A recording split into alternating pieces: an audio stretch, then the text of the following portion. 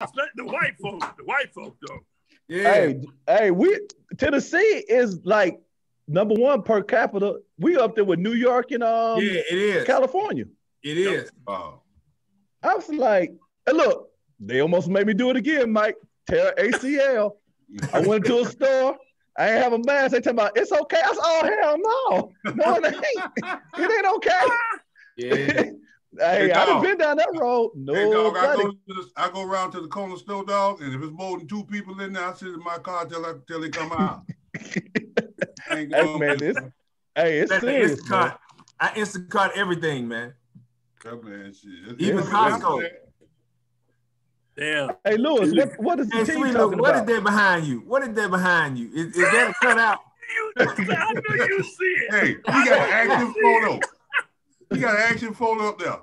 I knew Mike could see it. He don't know that damn boo. Where that boo at? That damn boo.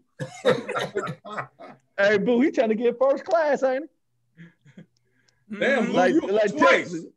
Oh, damn, that shit in now. Hey, but look here, Lou. What you doing? You getting a haircut? What you got on, a cape? Shut up, Show. He ain't giving you no haircut, is it? That's that mother. Hey, Miss Oklahoma. Hello, Miss Oklahoma. Would you I knew that girl was gonna be great when she was born on the 26th. She's a the same day. I don't know. No, that's some hell. Okay, fellas. Hey, man, they blowing up my phone, wondering where y'all at. So I'm gonna go to Facebook Live. Okay. Okay. Mother Numpsy. Hey, what's going on? It's gonna be public, so all your fans will be able to watch it. All right. Yeah, whatever. I'll let you know when we go live. Oh man, you know what kind of night this gonna be? Yeah. It's a big black man. Heads up when we go live. Okay? All right. I heard you, Mike. You heard me? Yeah. He's a big black man, baby.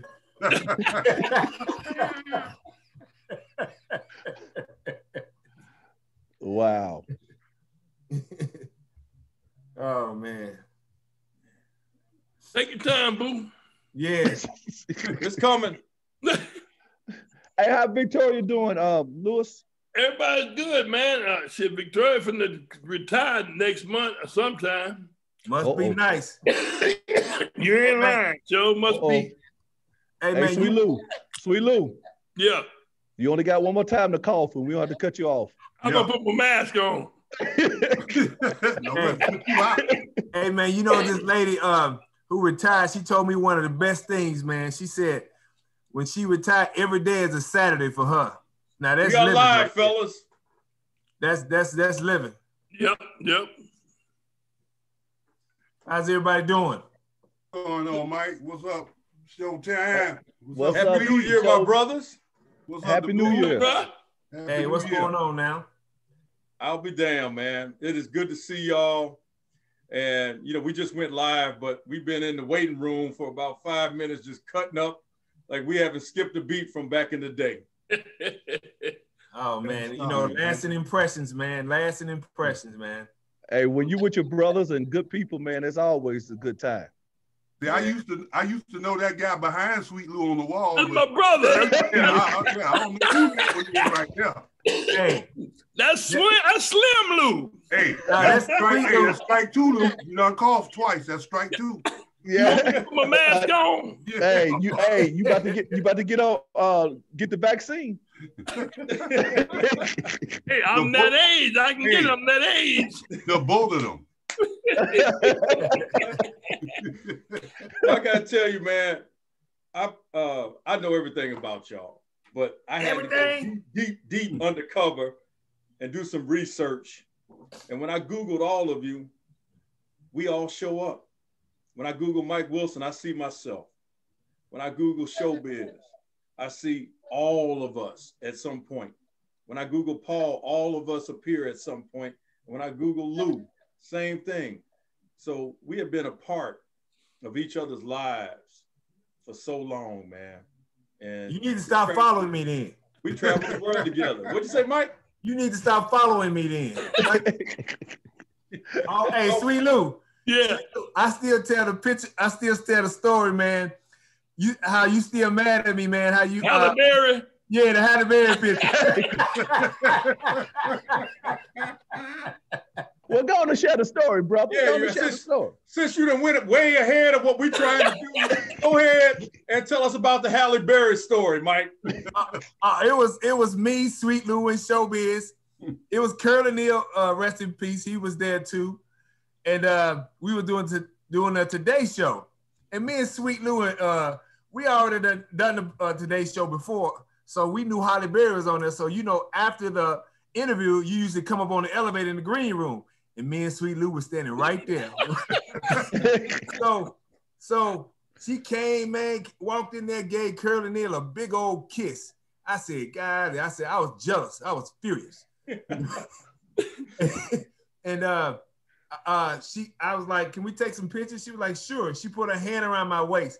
You know, I made my stomach muscles really hard.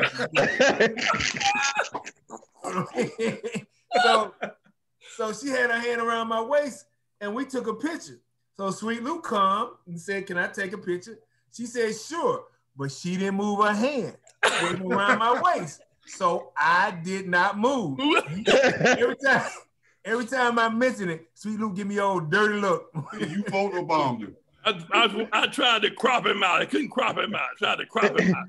It was too close. Part of that story is Albert Brooks was on the show. The guy that does the voice for, I know he's a famous actor, but I think he's really known now for doing the voice in Finding Nemo. He's Nemo's dad.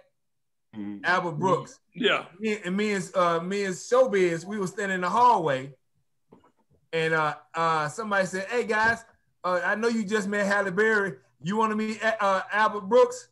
Me and Showbiz looked at each other like, no, we good. Hey, how you go from that to that? Yeah. I got me a good photo of her, man. Me and her together, man. I did too, man. I did. Yeah, hey, like, hey, all of y'all better sleep with one eye open. Sorry for skipping, Curly, man. That's just a story. That story last week. I wasn't there that day. I ain't part of that Google. I didn't. See, there you go. The light skin brother thing again. There you go. Hey, man, early. Well, look here, fellas. I'm excited to see all of you. We've been through so much together. We traveled the world together. So your Globetrotter career is well documented, without a doubt. But we're going to go back. We're going to take it back and learn something about your past before Globetrotters, before you guys became the legends that you are. So I'm going to start with, let's see. I'm going to start with Paul Showtime Gaffney. The youngest. Cumberland. Well, we don't know about right? that. Yeah, we don't know about that one. We gotta check the birth certificate on that one, Paul. Population, I don't know. What population? Oh, population of what? What's that? Cumberland, Kentucky. Harlan County. Family. We talking about we just talking a few people. A good picnic. All right, so please tell the audience, the people that don't know Paul Gaffney, right? Please tell the audience how you grew up, who put the ball in your crib, who got you interested in basketball. What was it like growing up? Well, I was adopted growing up. My biological mom was a teenage mom, and she had a child right before me, about a year before me. And during that time, in the late '60s, it wasn't as popular or as acceptable to have kids as a teenager. So her mom told her she had two options: either have an adoption or have an abortion. And it was a family that was in the area that couldn't have kids, and they were like in the early '60s or late '50s, early '60s. And so I was adopted at birth. So at that time, being adopted, being in a rural area, and my mom that I was adopted to died when I was about to turn 2 on the 18th of January. And I was turning 2 on the 26th, on that great day that Sweet Lou knows so well. Yes, And so, huh? You're not gonna let him forget it, Paul. No. He can't forget his daughter. That's his daughter's birthday. No. And so she died. So I was raised by a single parent, my father, being in a rural area.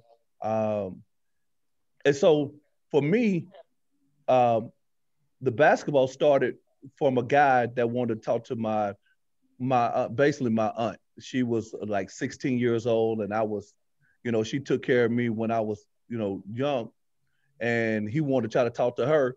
So he knew to go to her, he had to go through me. So he put me on the basketball court. So around about 7 years old, I started learning how to play basketball at that time. So from there, the rest of it grew. All right. How good were you in grade school? Because you're 6'6", 6'7". Were you one of the kids that grew early and was taller than most of the kids in your class and dominated them? Well, I had a good career coming up, and then I was faster, but maybe just learning the game and having a knack for the game. We all, everybody has out, and probably everybody that came out there had just one rival, one guy that was really, from the other side of town. A guy named Nick Sanford. We went to played at elementary against each other, high school, end up later in college, played against each other, played with each other in the Kentucky, Indiana All-Star game. I mean, guy could play. And it was just one of those rivals that you already knew that you had to come and play every game with. It was always that in the county, in that area.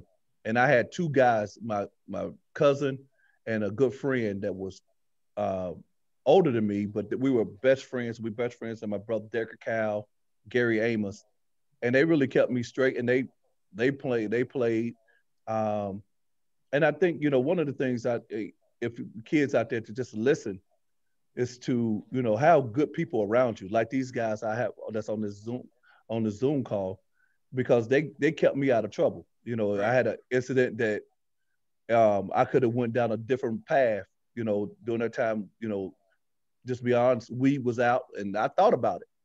And they were like, "Man, are you stupid? What are you doing? What are you even thinking about it?" And so it just led me down. It could have been a whole different path, because those guys that were smoking went through a whole different path in life than me and my friends went. And so, you got to have good people around you to grow.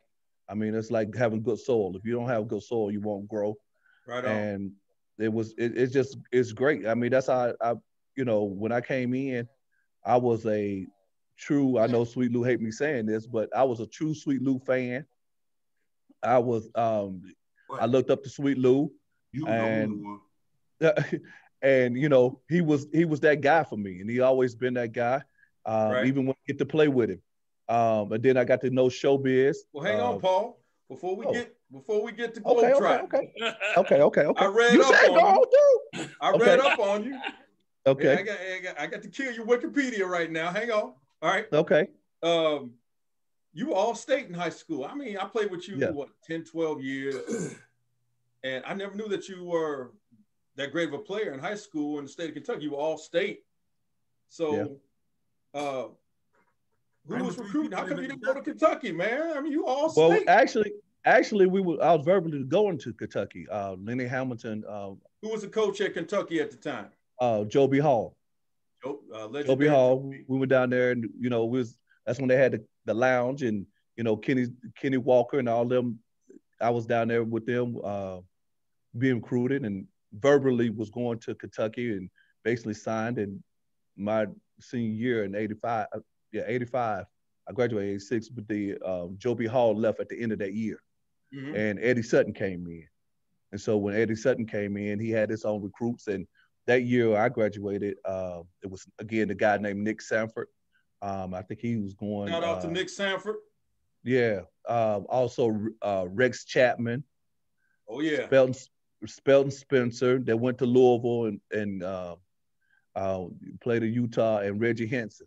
All of those guys, a few more, but those guys really came out to state that year. Did you run into J.B. Brown at some point? J.B. Brown, I'd seen J.B. Brown when he was at Kentucky Wesleyan. Right. He was a little bit older than me. I think he was like 2 or 3 years older than me. Right. And I think I called him with his senior year, and I would think I was maybe a freshman, sophomore. Okay. When we played. Where did you end up going to college and played your collegiate? I went to Jacksonville State for a year, and then I ended up at Tennessee Wesleyan University and finished 3 years there. All right. Cool. Showbiz Jackson. What's Take up? us back to Savannah. Oh, get it! I-16. Take play barefooted. Take I-16 and get you something to eat on the way, because you ain't gonna see nothing coming from the town but trees. What'd you just say? I say take I-16 from Atlanta and go straight down the highway. You ain't gonna see nothing. Just make sure you have some video games, because you ain't gonna see nothing but trees till you get there.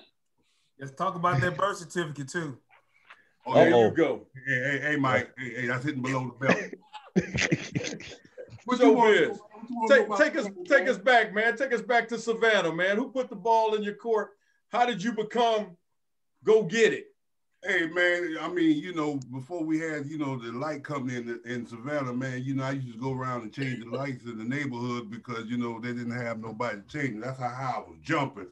From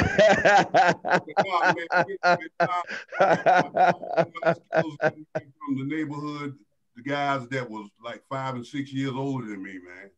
I always hung around guys that was 2 or 3 years older than me, and because my talent level, was better than the guys that was my age. So, all the big guys was like, older guys was like picking me to come play with their team because I was fast, I was strong, and that's where, I got my skills from, man, just learning the game from, some elders in the neighborhood, shooting on a goal with a bicycle rim nailed to the backboard.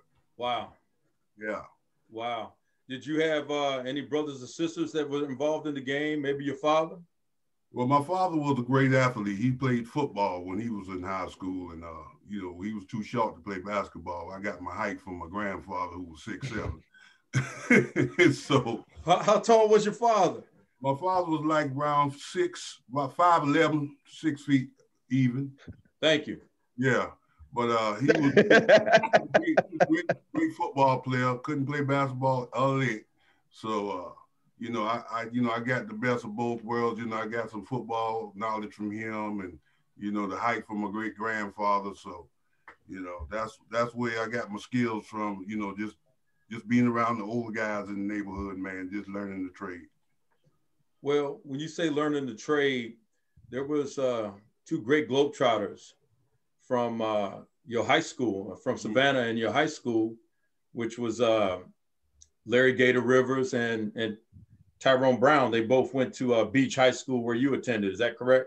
That's correct. Matter of fact, and they're a little bit older than you. So did you look up to them growing up? Of course, I looked up to Gator Rivers because he's the first one that broke the mold for, players out of Savannah to, to be able to even be a part of the Harlem Globetrotters. Right. And ironically, Gator Rivers, Tyrone Brown, myself, and also Bruce Capers, who also played with the Globetrotters, all 4 of us went to the same high school.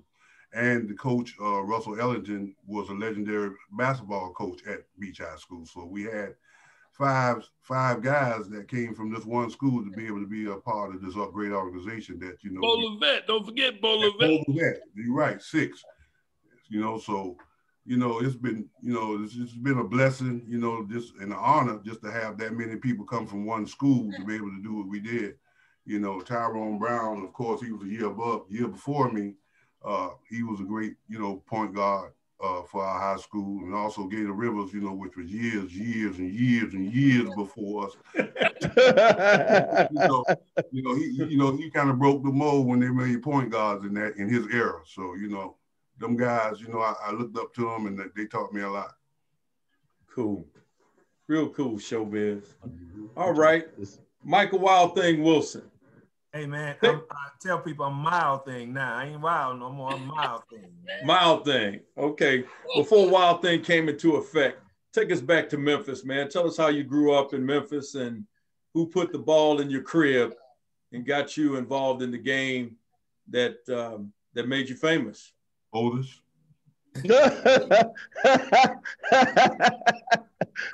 I'm trying to share this. My bad, man. My bad, Mike. I don't honestly, man. I didn't start playing basketball until late. I did it like everybody else. I didn't start playing basketball until 8th grade. But I was always very athletic. I could run really fast. You know, I could jump really high. So I just remember playing on a Showbiz said he played on a wire, on a rim on a tree. But I started out with one of my mom's hangers. You know what I mean? Making it in a circle and balling up some socks. You know what I mean? But like I say, I started late. But I remember nobody really introduced me to it. But I'm sure everybody remembers this game when NC State beat the University of Houston. Oh, you didn't have to go there. You didn't have to go. Sorry, buddy. But honestly, I was rooting for University of Houston. But me too. Yeah, but it was something about that coach from North Carolina State that made me play, man. I mean, he seemed like he went to war with his players, man, and it made him feel like they were in a family, man. And I remember that was the day I fell in love with basketball. I wanted to be good enough to play for that man, for Jimmy Valvano, man. He was such an inspiration in me at a young age, man. I remember it was snowing outside, and we didn't have to go to school, but we could go if we wanted to. But I wanted to go so bad after watching that game and watching him. I walked through the snow to school just to play basketball, man. And I mean, I guess it took off from there. You know what I mean? That was my first introduction to basketball for Coach V. That's what's up. Well, I tell you what, with your athleticism, when did you first start dunking? Because I remember when you joined the Globetrotters, I had never seen anything like you before. He was 8. Yeah. So, and, you know, I'm kind of getting into some of the questions that people have early, but when did you notice that you had this explosive athleticism? Even before the first time you dunked. Well, first time I dunked was 8th grade. It was a 2-hand dunk. Somebody passed it to me down low. I just went up, dunked. Like my first time in 8th grade. How tall were you in the 8th grade? About 6'2". And I just went up and dunked 2-hand. But even before I could jump really high, I was always really quick off my feet. I would block a lot of shots. You know what I mean? So it just became high. It's just a God-given talent, man. I say everybody has some kind of talent, and I guess that was my talent, man, be able to jump so high. There's a difference between being dunkers. There are a lot of dunkers, but I was a leaper. You know, you got these guys that are jumping real high, can do all these fancy dunks. They're not blocking no shots. They're not getting no rebounds or anything like that. So that's the difference. It's a difference. Were you fast? Excuse me? Were you real fast, Mike? Yeah, I was fast, man. And Showbiz, I think I could have had you, man. I'm going to tell you something. They wanted me to play football in college. I was like, are you crazy? I actually ran a 4.29 in college. And I said, I'm not playing football. And the coach said, we'll only put you in third down crucial situations. I was like, man, that's when the defense is crazy on third down. I said, there's no way. But you about $165 then. You wasn't that. Exactly. So, I mean, you imagine, it's not one of them hits you see coming. It's one of them blindside blocks, you know what I mean, that you don't see coming. So, hey, that made me quit football in high school. Hey, look, I went out for a pass in high school, called it, running down the sideline. Dude came from nowhere. Boom! Look, I was looking at the helmet like this. My ear hole. I said, oh no. After that game, I said, that's it. Showtime is out of here. Yeah. I just think it's disrespectful, man, for me to just think I can, just because I'm a good athlete, I can go out there and play football. Showbiz knows, I think, for a fact that, you know, you can be athletic, but that's two different animals. Yeah. Yeah, well, it's two different animals. Then you got to have the coach that's going to put your skill you know, where you can be successful. You know what I mean? You know, case in point, when I was going to Savannah State, you know, I played football at Savannah State. And you know, after my sophomore year, man, that would made me change back my career to basketball because me and the coach would see eye to eye. Oh. Speaking of high school, you saw the numbers. You saw the numbers. Hold on. Let me talk about that. Let me talk about that, Mike. You know, when I did my research, you were all-state in Tennessee. Yeah. Your senior year, 25 points a game, 15 rebounds, and 6 blocks per game. But as a junior, you set a state record with 271 blocks, averaging 8.4 blocks a game. Who you playing against? That was hey, I'm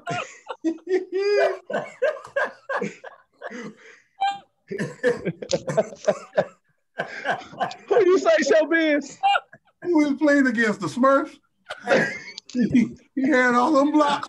You got to think about this, man. That was dude. You never took a charge. You had. I bet you was somebody come on fast break. Go ahead, shoot. I dare you. I dare you. Yeah. Actually, I think I don't know. I think that record still stands. Hopefully it does. I don't see. I have never heard nobody averaging 8.5 blocks a game. That's crazy. That's crazy. I mean, who I was playing against, man, you got to think, this who was in high school doing my, he was a senior. He was playing against Penny Hardaway, you know, of course. Randy Carter, he was a D1 player, played at Minnesota, man. It's too many people to name, man. That year, it was very competitive in Memphis, very competitive basketball, high school basketball, rather, I would say, in Memphis, man. Very competitive. It's usually always. So how'd you do in the matchup with Penny? Penny's got to be, what, a couple years older than you, right?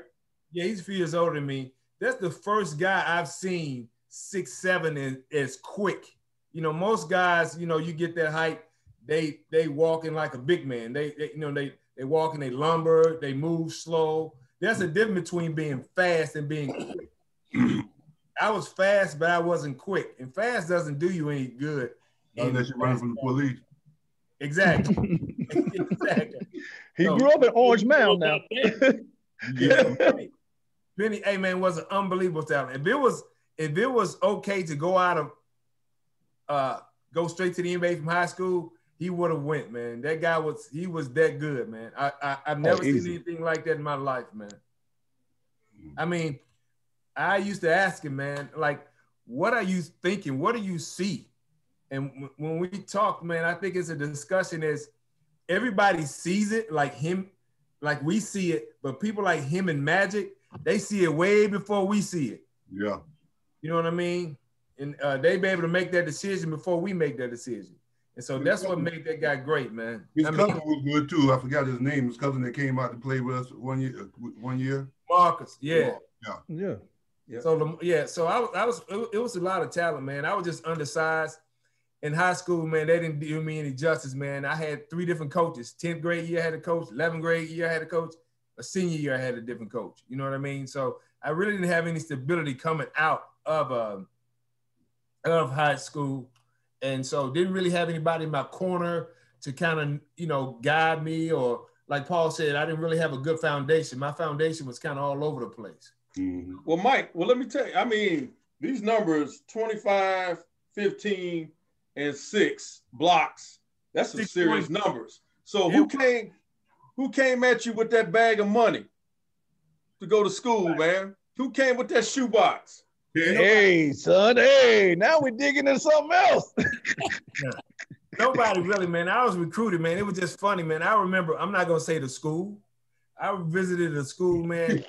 The coaches actually, they locked me, they called me to the office. And all of them, and they locked the door behind them. All of them was in the office, man, and they were trying to pressure me to sign, like right there. I mean, I had to be about 17 years old, man.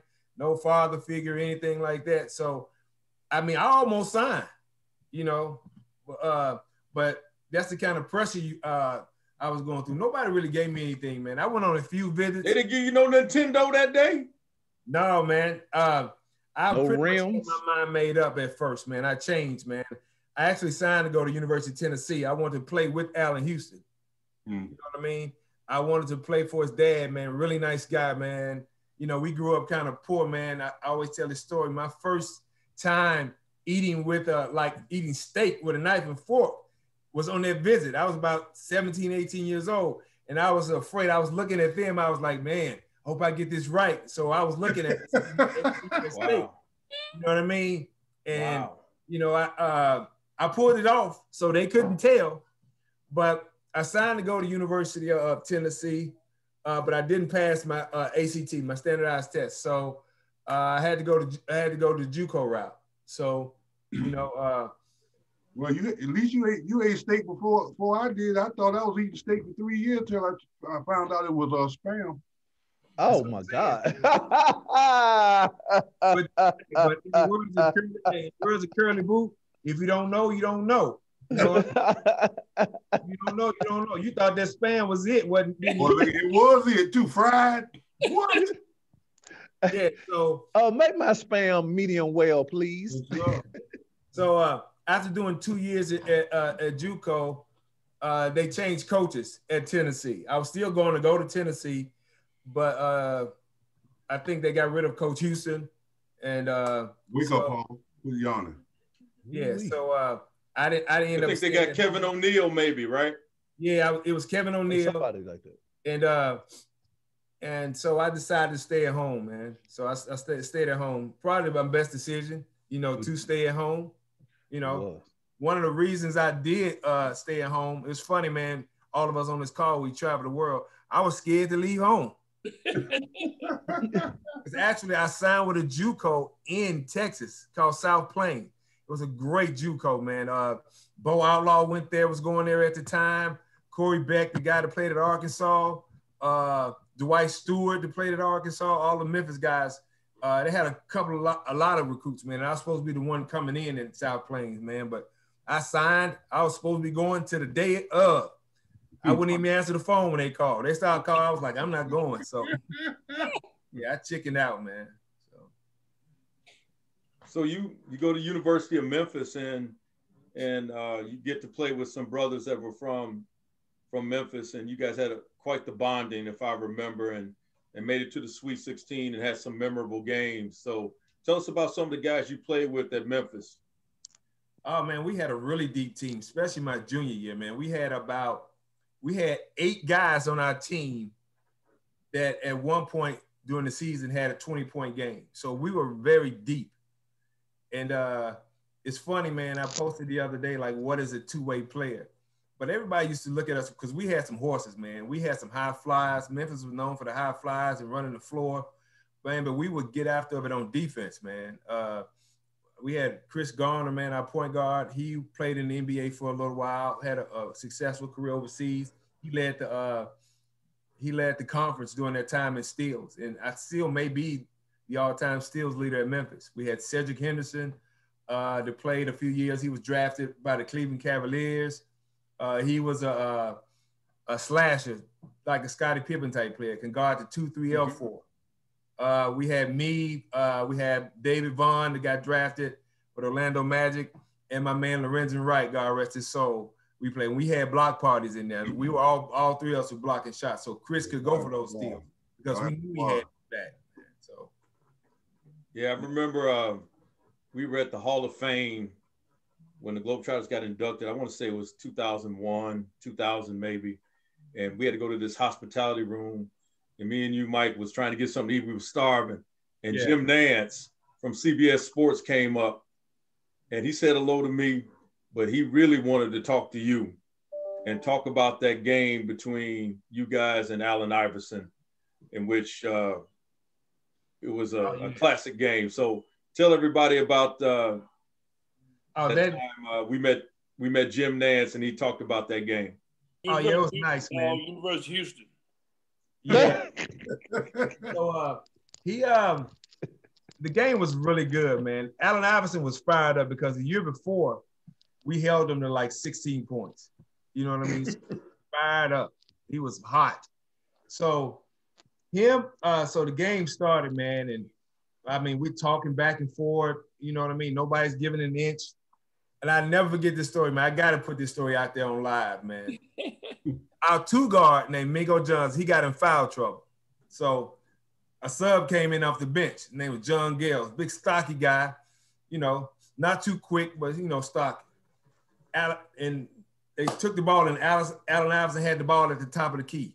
He looked and saw who was on him. This was his exact words. He said, "Oh, watch this. Watch this." And he went up and gave him his famous killer crossover. And when he hit the shot, he said, "Bam!" I said, "Wow, it's gonna be a long night." And it was a long night. So, but man, it was an incredible game, man. We had some incredible dunks. It was a back and forward, man. They ended up beating us. They were team a little deeper than us my senior year. We didn't re-up like I thought we should have on our senior year. But it was one play, man, where I went up to dunk and I missed the dunk, and Lorenzen caught my dunk. You know, like I dunked and the ball went in. I tried to dunk and the ball went up. Thought you missed dunk. He dunked my missed dunk. Wow. So I think we should have been a little bit more successful. We ended up losing in the first round my senior year to Drexel, man. With Malik Rose, you know, he was a dog. Malik Rose is a dog.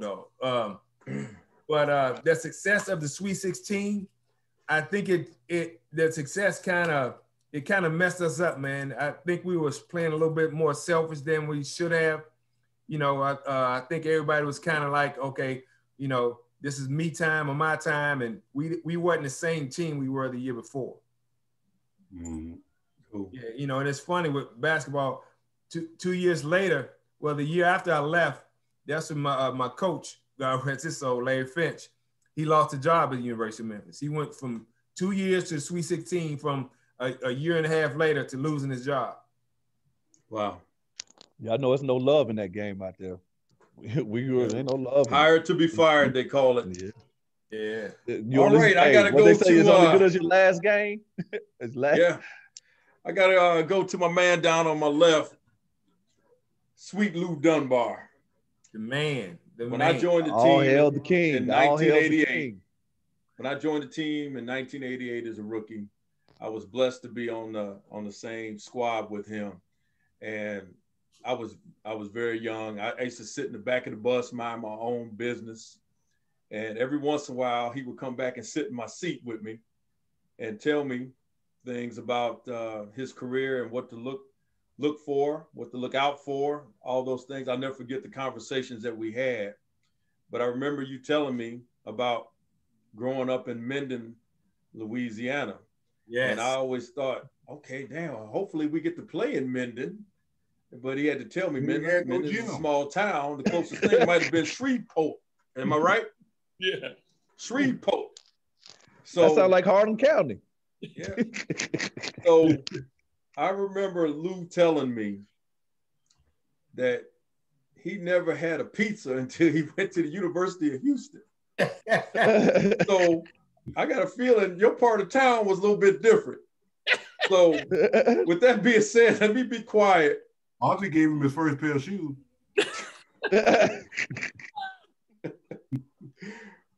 Well, you know what? I'm going to go ahead and say it, Lou. You were the #1 player in the state of Louisiana your junior and senior year from what I read in all the articles. I thought I knew everything about you, but I learned some things that made me smile. I mean, 25 points per game. Let's see. No, I take that back. I shorted you 3 points, 28 points per game. Your team was 34-1 your senior year, won the state championship in the first year that you guys were able to compete for the great Louisiana State Championship because of segregation. That they didn't allow your school, which was an all-black school, to compete for the state championship. I thought that was amazing to read, but once they did allow you, you guys almost ran the table. And you were the star and the #1 prospect in the state of Louisiana and All-American. So with that being said, man, take us back and tell us how you got up to that point growing up in Minden, Louisiana. For me, man, baseball was the big thing for us coming up, man. You know, I mean, Webster had some great basketball team, but we didn't know anything about that. Me not coming up. And so we used to play baseball. And when I got ready to come into junior high school, the junior high school coach lived across the street from me. And they used to call me Rabbit. You know, everybody called me Rabbit. And then people said, why do you call you Rabbit? Because you're fast. I said, no, look at my ears.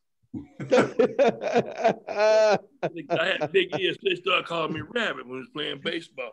And so coach, he said, Rabbit, he said, you need to start playing because you're coming in junior high school. And so my dad gave me some money for Christmas, and I went out and bought me a basketball and a goal. Man, I was the happiest kid. I was just happy. My old man said, what you can do with that money? I said, well, man, I bought me a basketball and a goal. He said, you must be a damn fool.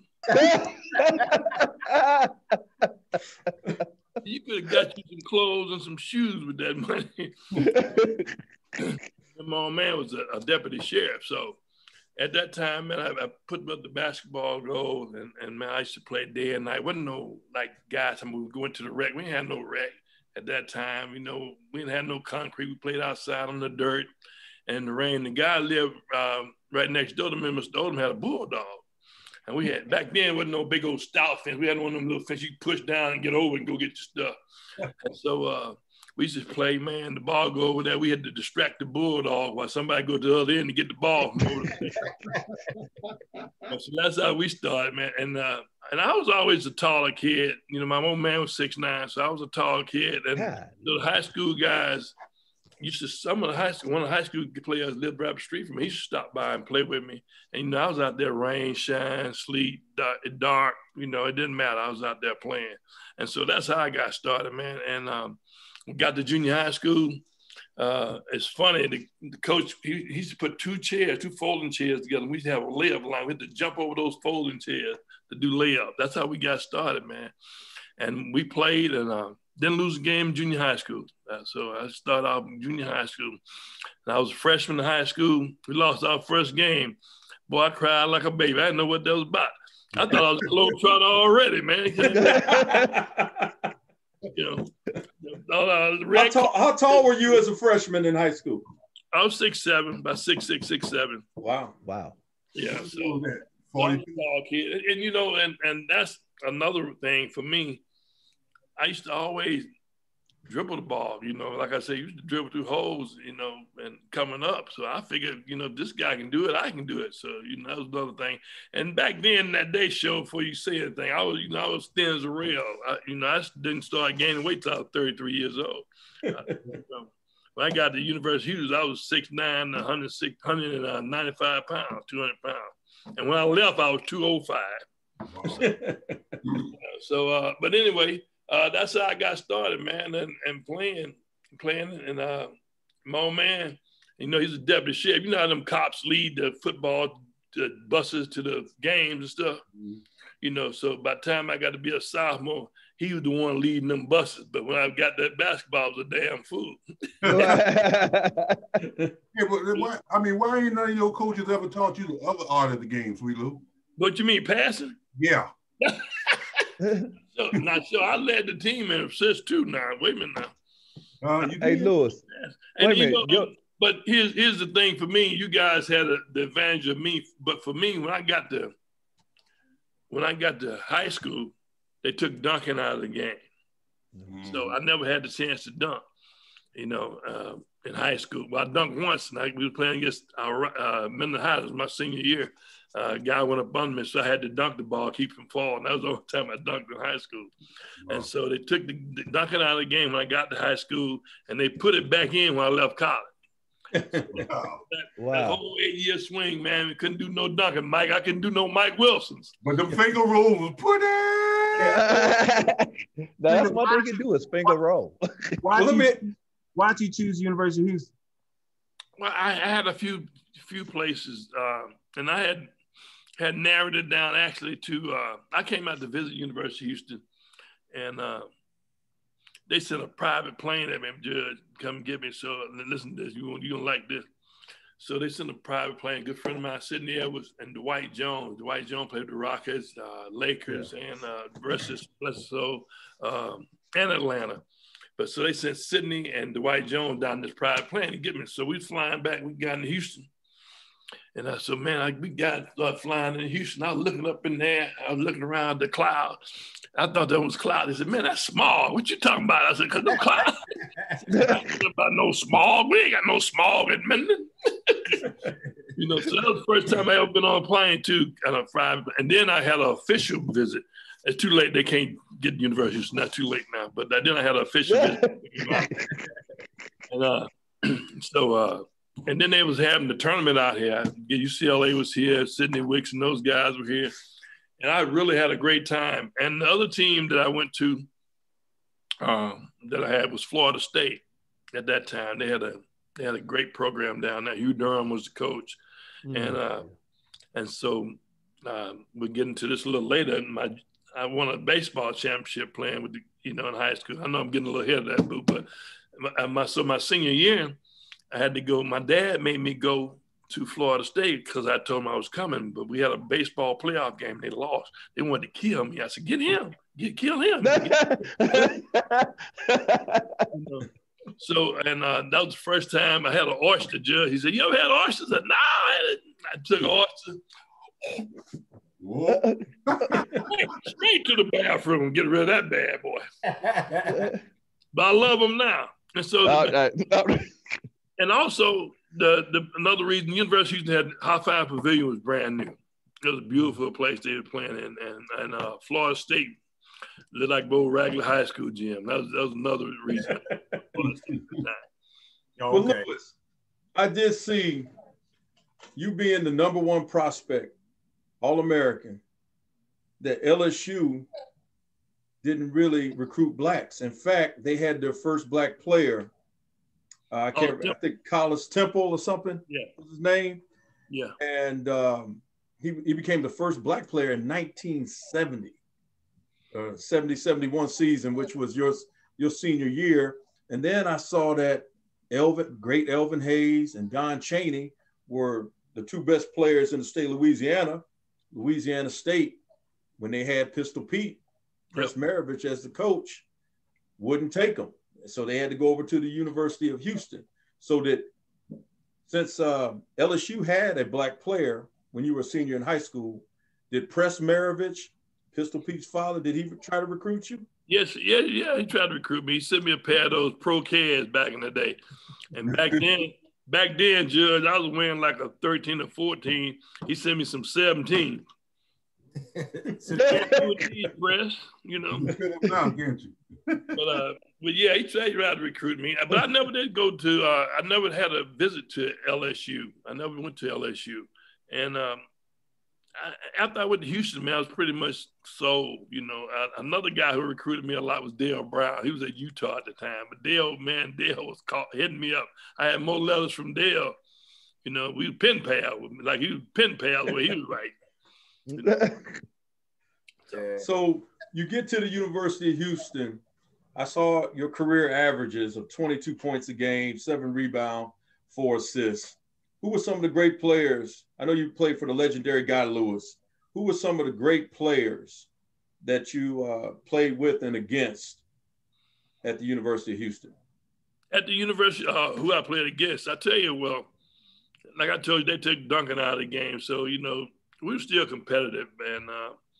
I played with Dwight Jones. Dwight Jones was one of the guys who played in the 72 Olympics, you know. So he came from the University of Houston. Tom Henderson, who went to San Jack, played in Hawaii, who also played in the Olympics, all these guys. And you know, my sophomore year at Houston, back then, freshmen couldn't play varsity basketball anyway. We had to have a freshman team. And so we had a huge freshman team. So when we got to be sophomore, we had the tallest team in the country. We averaged 6'9". And that was the first year I came off the bench playing. And that's when they started calling me Sweet Lou, actually, at the university, is when I started coming off the bench. And so Guy put me in at guard. That's when I started playing guard. We averaged 6'9". The other guy was 6'4". I was 6'9". And the 2 forwards and center was 6'9", 6'10", 6'10". So we got, they call us the big bunch, you know. Wow. So we played against Bo Lamar. A lot of people don't remember Bo Lamar, but Bo Lamar used to shoot that bad boy from the kitchen. Wow. Yeah, and so we played them, and my sophomore year, we beat them at Houston, and at the buzzer. I hit a jump shot to beat them at the buzzer, and we had to play them in the NCAA first round, and he beat us at the buzzer, you know. And my biggest rivalry, though, coming out of Louisiana, you know, me and Robert Parrish grew up playing against each other. Wow. So that was a big thing. They was always say, who's going to win the state championship, Dunbar or Parrish? And you said something earlier about, you know, we couldn't compete because, you know, they had a state tournament for the blacks, then they had a state tournament for the whites in 70. But in 71, that's when they integrated. So we had the opportunity. And we were 3A back then when we were in the black conference. But when we got to the white conference, they put us to 2A. And so, but we took everything that came in front of us, Judge. Everything came in front of us. We knocked them down. Hey, Judge, what was the two conferences? Mm-hmm. What was the two conferences? Yeah, AAA batteries and AA. You all in the rocks. Hey, Sweet Lou. Hey, I don't know if Curley, you ask it. I don't know if you were going to ask him. I don't know if you mind, Curley. Oh, go ahead. This is your show. Go ahead. Branch wanted me to ask one of Globetrotters live in Houston, man. It's nothing, you know, I'm glad you're a brother. I'm glad you a legend. Why did you choose the Globetrotters? I know you had options. Well, actually, they chose me. After I left the University of Houston, I was drafted by Philly. And so we never came to terms on anything. So I went to Europe. And back then, you know, they wouldn't have them that long money back then, Mike. So, yeah. So I ended up going to Europe, and I went to Italy first. And I went to a place called Pesaro down on the Adriatic Sea. And but they were looking for a center, and I really wasn't a center. So they had a guy in Lugano, Switzerland, and that was center Ken Brady. So we swapped places. And I went to Lugano, Switzerland. He came down and played center for the team in Italy. And it was right across the Italian border. As a matter of fact, it's right across from Lake Como, you know, where your man Clooney lives, right across the lake. Yeah. Clooney lives. And anyway, when I got there, for the first couple of months, I could only eat pizza and spaghetti because that's the only thing I could say. I knew what that was. And so anyway, I played there, and man, it was like going back to childhood because we played with nylon balls and they had wooden backboards, you know, in the gym, you know. But we won the Swiss championship, so we won the Swiss championship, and after that, we played in the European Cup, and I went to Czechoslovakia, I went to Italy. We played against Maccabi Tel Aviv, Real Madrid, and a team in Italy called Forescan 2. And we played against Forescan 2 in Italy. It was the first time I touched a leather ball, Judge, since I had been over there. Yeah. I gave him 50. Woo! And we lost by 20. You know, but as the first time I touched the leather ball, man, we went off. And I played with a Mexican guy named Manuel Raga. Greatest Mexican player I ever seen, man. He was an older guy. He was about 33 or so at the time. Like I said, I had 50, Manuel had 33, and we lost by 20. But, you know, this guy could still jump. He could jump up and shoot. They beat him on the arm. He played in Italy for years, so you know he could play. You guys the greatest Mexican player you ever seen? Huh? Greatest Mexican player you ever seen? Speak English, yo. Is that the greatest Mexican player you said you ever seen? Yeah, I ain't seen many. Name another one. Name another one. Yeah. You got who you got on? You just gonna discount Curley. Hey, boy, I ain't seen nothing about that. Don't do that, man. I ain't gonna let you disrespect Curley like that. Wow. I got you, bro. I knew he was gonna set that. Hey, he was one of the best Mexicans I ever seen. Love it, man. So, and after that, man, I came back home, Mike, and I came back home, and I signed a free agent contract with the Houston Rockets. Mm-hmm. And so I went to LA and played in the Summer Pro League with them, and they played me sparingly here and there, you know. And whenever I played, I thought I did pretty good. And during that time, a guy from the Globetrotters came up to me and said, "Hey, man, would you want to come to Globetrotter training camp?" That was Ron Sternholm, Doc. Oh, boy. And so I said, "Yeah, man," because I was tired. You know, Actually, me and Babyface Page was out there together too. Babyface was out there too. Yeah. And so I was just tired of just, you know, being kind of pushed to the side. I wanted to play. I was ready to play. Mm-hmm. And I believe me, I played a lot after that. But you know, and then a lot of people say, man, you know, this probably was my calling, you know, because you know how we are, you know, we get along, we like to have fun, and so we played the game, we had fun, so we did it both. So. Man, I believe everybody on this call, man, it's been our calling, man. You know, because you know God don't make no mistakes. Yeah, Mike Wilson is a thief, you know, a ream thief. Yeah, he really is. Hey, from day one, huh, Sweet? Yeah. Hey, man, you remember that time you went in the circle, did everybody ream? Yeah. Hey, at this point, hey, man, just go ahead and jump in and just tell everybody how you got to the Globetrotters. Just jump on in, man.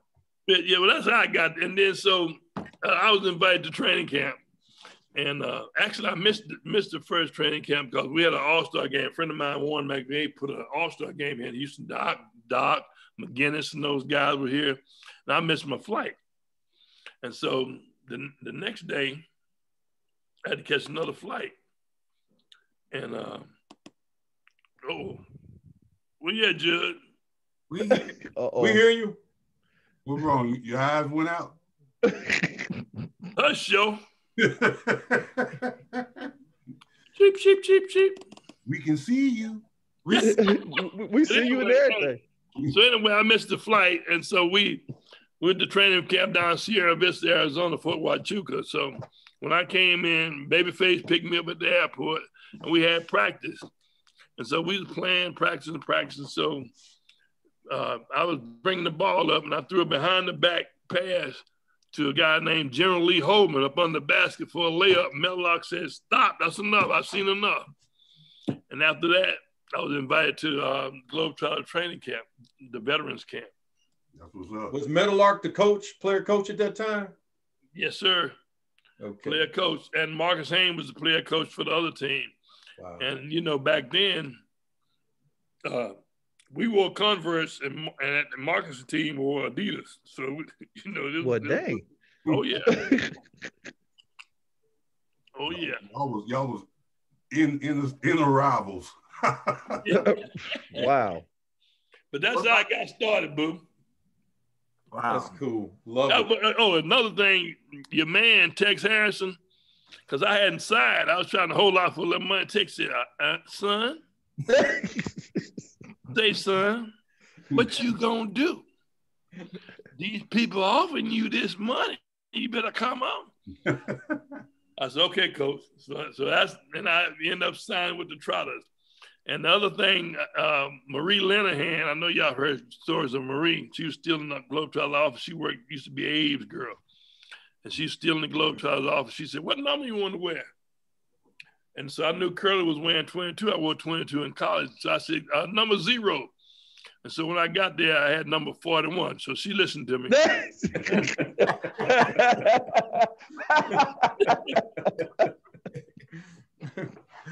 All right.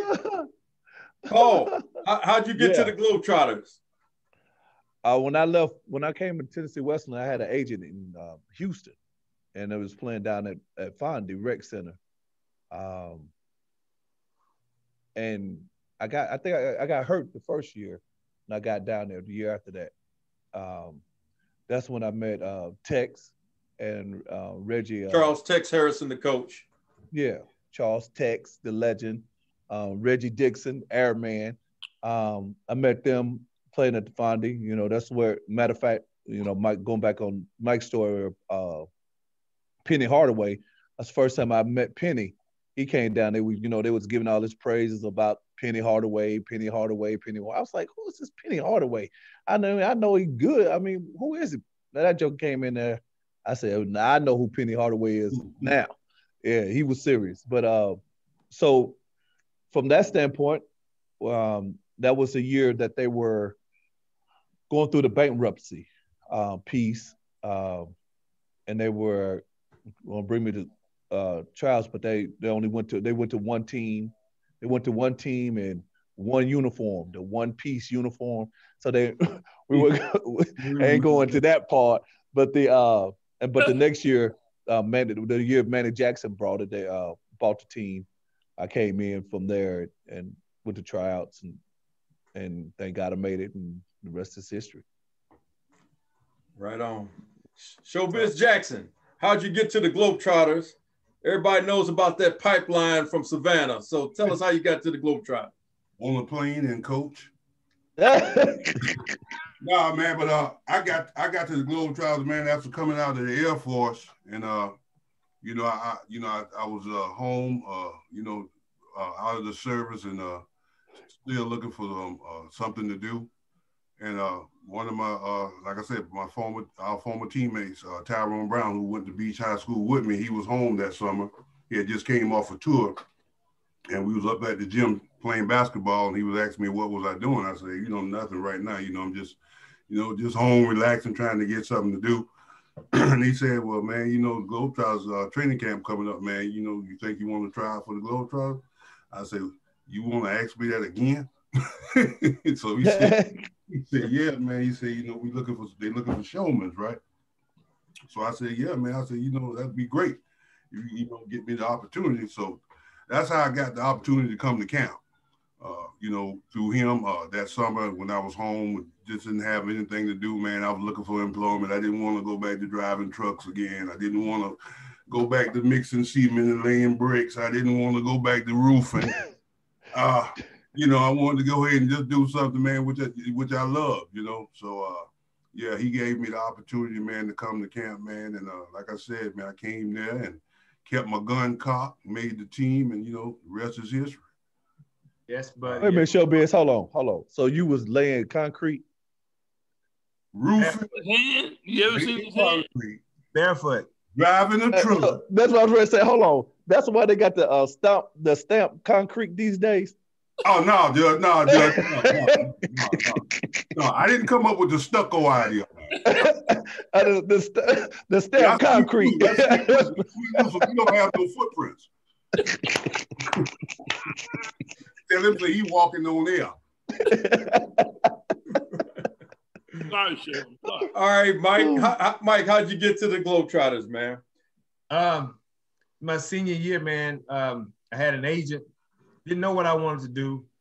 I was afraid to go overseas because '96 was arguably one of the greatest drafts ever. When that came out, arguably, you can say, that year. I mean, from the first round to the last pick, you know what I mean. It was some great talent there. So I had an agent. I was scared to go overseas because I heard so many horror stories about people not getting paid.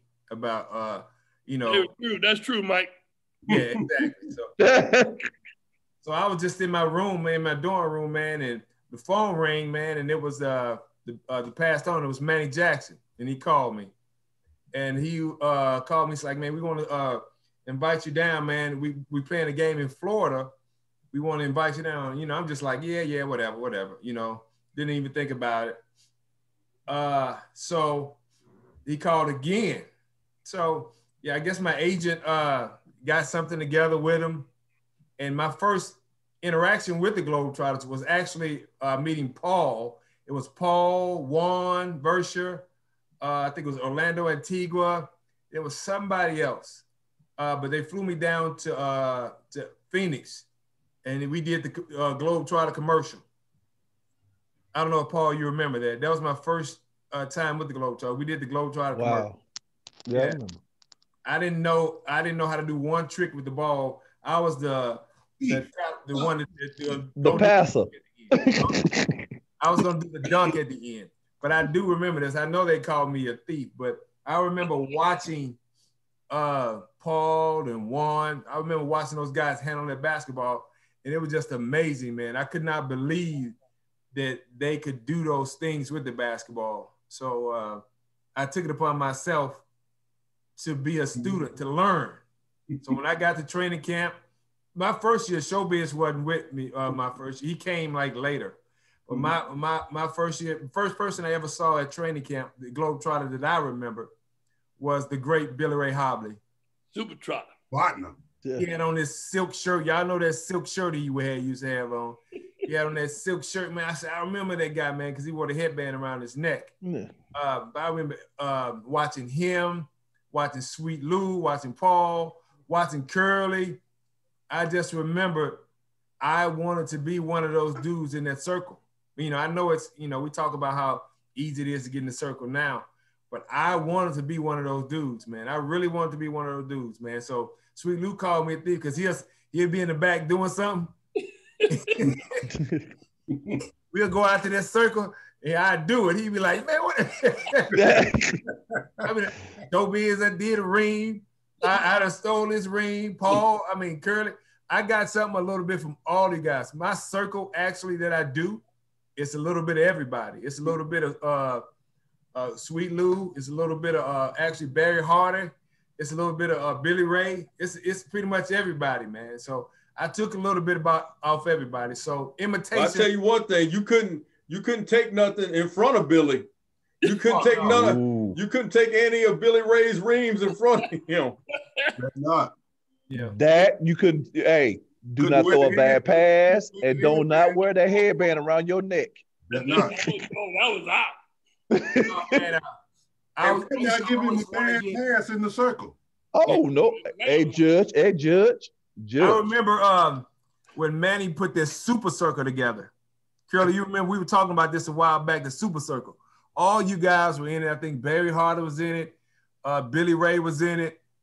I think it was like an 8-man circle because he wanted everybody, his best ball handlers in there. I don't know if you guys remember that, but I was like, man, I want to be in there so bad, man. I'll never forget that, man. You remember that, Curly? Yeah, I do. I you know, one thing about getting in that circle, it's hard to get you back out. It's hard to get back out. I've seen a couple guys get in and then somebody bumped them off and that's basically the end of your career once you get pulled out that circle. Well, you know, we had the ream off. We had to have the ream off. Yeah. Hey, I remember my rookie year, I was with Curley, Sweet Lou, Ozzy. I mean, basically all the Tree Gordon. Oh, you weren't getting in. Oh, dog, you weren't getting in. It was who else was in there? Sausage Sarge. He was in there. Hey, you wasn't getting nowhere close to circle. Like somebody get hurt, and then you had like all the rookies. You had like 3 rookies. It was myself, Reggie Perkins, and Mario Green. Everybody was in the matter of fact, Billy Ray Hobley came and was in mid-season. Oh my God, you were not. I mean, you would not get in that circle. Somebody get hurt, then you try to get in. And I remember the first time I got in, Lord have mercy. You talk about nervous. They gonna give it to you. Sweet Lou, all of them, they don't give it to you. From the what's wrong? You're nervous? Hey, don't you go up here and mess the circle up. Now they just giving it to you, boy. You scared, you sweating. And I think I was in a major city when I first did it too. Boy, you talk about nervous. I was so glad to get out that circle without a mistake. I mean, without a big mistake, like losing the ball, throwing it out the circle or something like that. When you first get in there, you got to keep it simple. You can't try no new shit like Otis Key. I know Otis probably watching. Yeah. Well, some people just ignorant. My first circle was Townsville, Australia. Oh. Wasn't a big crowd. I was lucky it wasn't a big crowd. I think I did okay. I did what Curly taught me how to do. So it was pretty successful. And then every year, you got to keep it simple. Yeah. Do what you can do. Don't try to do no shit that you just learned in the bathroom or the shower right before we go out. If you can't do nothing, just touch it and throw it to somebody. Hey, do the 5 basic steps. Round your back, between your legs, off your knee. Woo! I just remember I used to practice constantly. I don't know if those guys still do it now, but before the game, like the hour or so before the game, you guys would tell me, go in the shower, get in the shower. Go to the shower, yeah, because I'm messing up stuff in the locker room. Man, but when I got to that stateside and got with Sweet Lou them, and that's why he called me a thief. I stole a lot of Sweet Lou stuff, man. Who did? We had a couple of players when I first started that was in the circle that shouldn't have been in the circle. Hey, Sweet Lou, you know what this is? We do know what I'm talking about. Curly Boo know what I'm talking about. I know. We ain't gonna say no names. Yeah. But anyway, we are gonna say some names right now. What are some of the great Globetrotters, great teammates that you guys had over the years? We need to give them a shout out. We need to do a roll call. And if we forget anybody, it is what it is. Yeah. Go ahead, fellas. I'm go ahead and talk about some of the great players. I'm gonna say everybody that you had a chance to play with. Everybody that's on this call, of course. But when I started, I have to go back to Sweet Lou. Remember I played with Ozzy, Dedrick Refugee, Twiggy Sanders, Clyde Austin, of course, Clyde St. Clair, Cap, got to go with J.B. Brown, God bless his soul, rest in peace. Billy Ray Hobley, Billy Ray, rest in peace. Tree Gordon, we looking at Fred Smith, Preacher man. Let's go, I'm gonna let y'all take it on from there. I'm named about 20. Y'all go ahead and name some. Go ahead, Mike. I just want to say this. I'll let y'all name it, but it's something about these showmen, what people don't know about all three of you guys. I think it goes from Paul is the nicest out of all three of y'all when it comes to the show. What you say? What you mean? When it comes to the show. As much as Sweet Lou laugh, mess up that show if you want to. Hey, Mike, where you think I got that cut the mic off from? Everybody had their move. Hey, hold on. Hey, Mike, if I can interject, you're right about Lou. Lou will hit your ass in the head with the ball if you mess up his show. Yeah. Sure will. He will hit you in the head. He will hit you in the head with the ball in the hop. Yes. You mess up his show. Paul will cut that mic off. If you see Paul reach for the hip, he mad. So that means I'm the nicest one. No, you don't even cut your mic off. Exactly.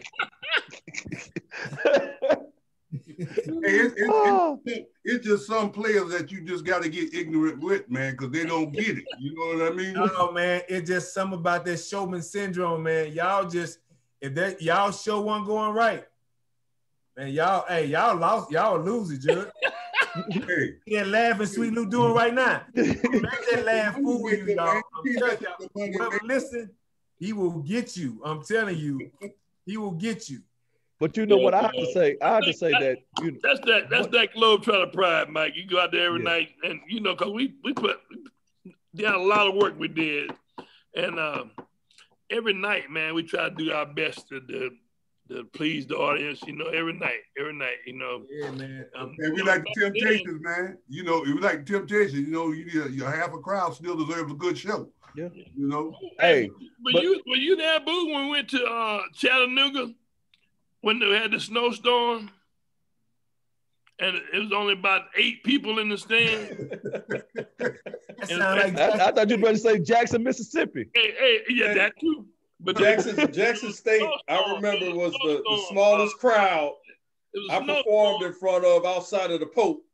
And all this guy, this guy was in the stand. He was upstairs too. 41, the whole game. 41, 41. So we got ready to do the water job. You got him. Speaking of that, Curley, I got something to say about you too, Boo. This is a Globetrotter show. If you got somebody up there trying to be a comedian, trying to be too funny, you're not even chasing the showman. You get him. Him with the water. It'd be like the water boy. Nah, roll 3-9. Roll 3-9. Roll 3-9. Hey, but you know what, Mike? You saying all of that, but you know what? And Sweet Lou said it. It wasn't just, yes, we had pride in our show, but everybody that was on the team had pride. You Curly Boo, Mike, Mike. If it ain't going right, if people coming in there and not doing standing up and doing what they're supposed to do. Everybody took pride in that show. That's why I had to say, I mean, I got it there in 92, end of 92, 93, and left in 08. And like I said, I got to see Showbiz, and I got to see Sweet Lou, and I got to see how, all the guys took pride. And the guys that we talking about, we naming guys like Orlando Antigua and Juan Bersher and all these guys that was there. We did Fred Smith, people that came in like J.B. Brown. J.B. Brown came in. Crunch. He doing a 360 every night off the first dunk. Michael St. Julian. I mean, but these guys here, everybody took pride in that era that lasted more than 5 or 6 years. But they last that long because the pride that they took every night. I mean, no matter the trip or whatever we went through, it was pride in that show. If we were doing the competitive game, we had to practice and do all that early. Yeah. Our games were still, we put everything in it. There's so many guys you can name. Yes. Mike used to do those dunks, man. And there's another guy, just J.B. Brown, the other one out of Chicago. Yeah, that's what I'm talking about. Yeah. I played with this kid, and for about a week and a half, I didn't know if he was right hand or left hand. Yeah. The way he was doing right. Thing. And every night, Judge, he did something different. Every night, that's what. But his leg is big as Mike too. I can't understand how them guys, them little legs like that, can get up and jump like that. Hey, you know what? I was gonna say Barry Hardy was the first person I ever seen put his arm in the rim. Mm-hmm. When he did that, we were somewhere, and he did that and put it at the crowd. We was in training camp in River Falls, Wisconsin, and he went up and did a windmill. Yes.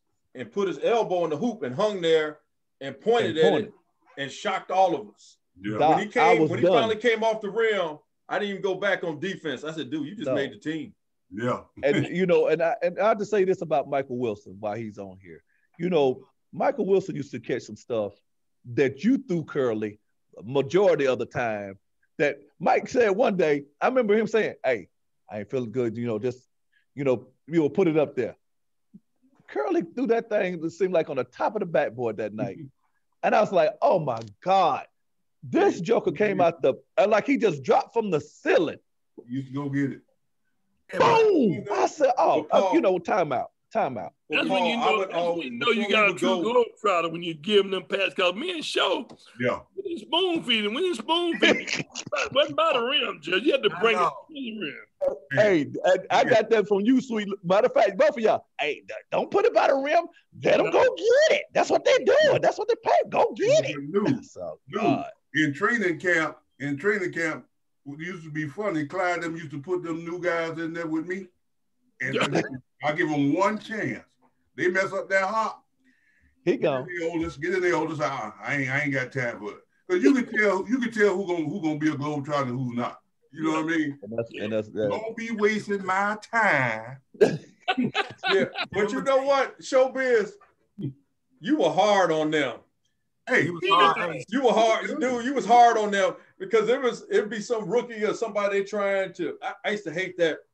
The latter stages of my career, they tried to make somebody a star as opposed to letting them emerge as a star. Yeah, and they did that with the regulator, Reggie Phillips. They were promoting this boy, Eli Aiken, all due respect. They were promoting him. And I'm like, wait a minute. That boy, Reggie Phillips, is a bad mother. Okay? Yeah. He was a bad joker. Pookie boy. And Pookie Wilson. He was a star, and they wasn't trying to make him. They were trying to make Eli Aiken the star. But if somebody came along and they were trying to make a star, man, Showbiz was like, oh, shit. He can't do this. He gone. You gone, man. Yeah. That's what I wanted to say. That's what I wanted to say. Showbiz, hey, if they had, you talking about hard. Showbiz famous words. If you didn't, this is Showbiz thing. You would give rookies such a hard time from kicking the bucket. But if you were on a team and you were on a team for over a month and you didn't have no nickname, Showbiz will walk up to you like, hey, you ain't got no nickname. Oh, you ain't gonna be here long. You gone. Go, Judge. Dude, I ain't gonna mention their name, man, because they might be watching, but we had these 2 7-footers. I knew they wasn't gonna make it. Oh, the Haley twins? We treated them so bad. Oh God. We used to call these 2 7-footers. You know about the Haley feet of twins? bullshit. There you go. 14 There feet you of go. bullshit. That's what we used to call them. And There you go. when we would be on the bus, the veterans sat in the back of the bus, rookies sat up front. Yes. But one of them didn't get the memo. So he's sitting in the back, and Showbiz said, man, you can't sit back here. He said, man, I'm sitting. Next thing you know, Showbiz said, I bet you go up there. He said, no, I'm not. I'm staying right here. Showbiz went and sat next to him on the bus and stripped butt naked. and put his hand on his shoulder. And you know what? That rookie got up and went to the front of the bus. Yeah. Hey, and then he'll lay like this. Funny,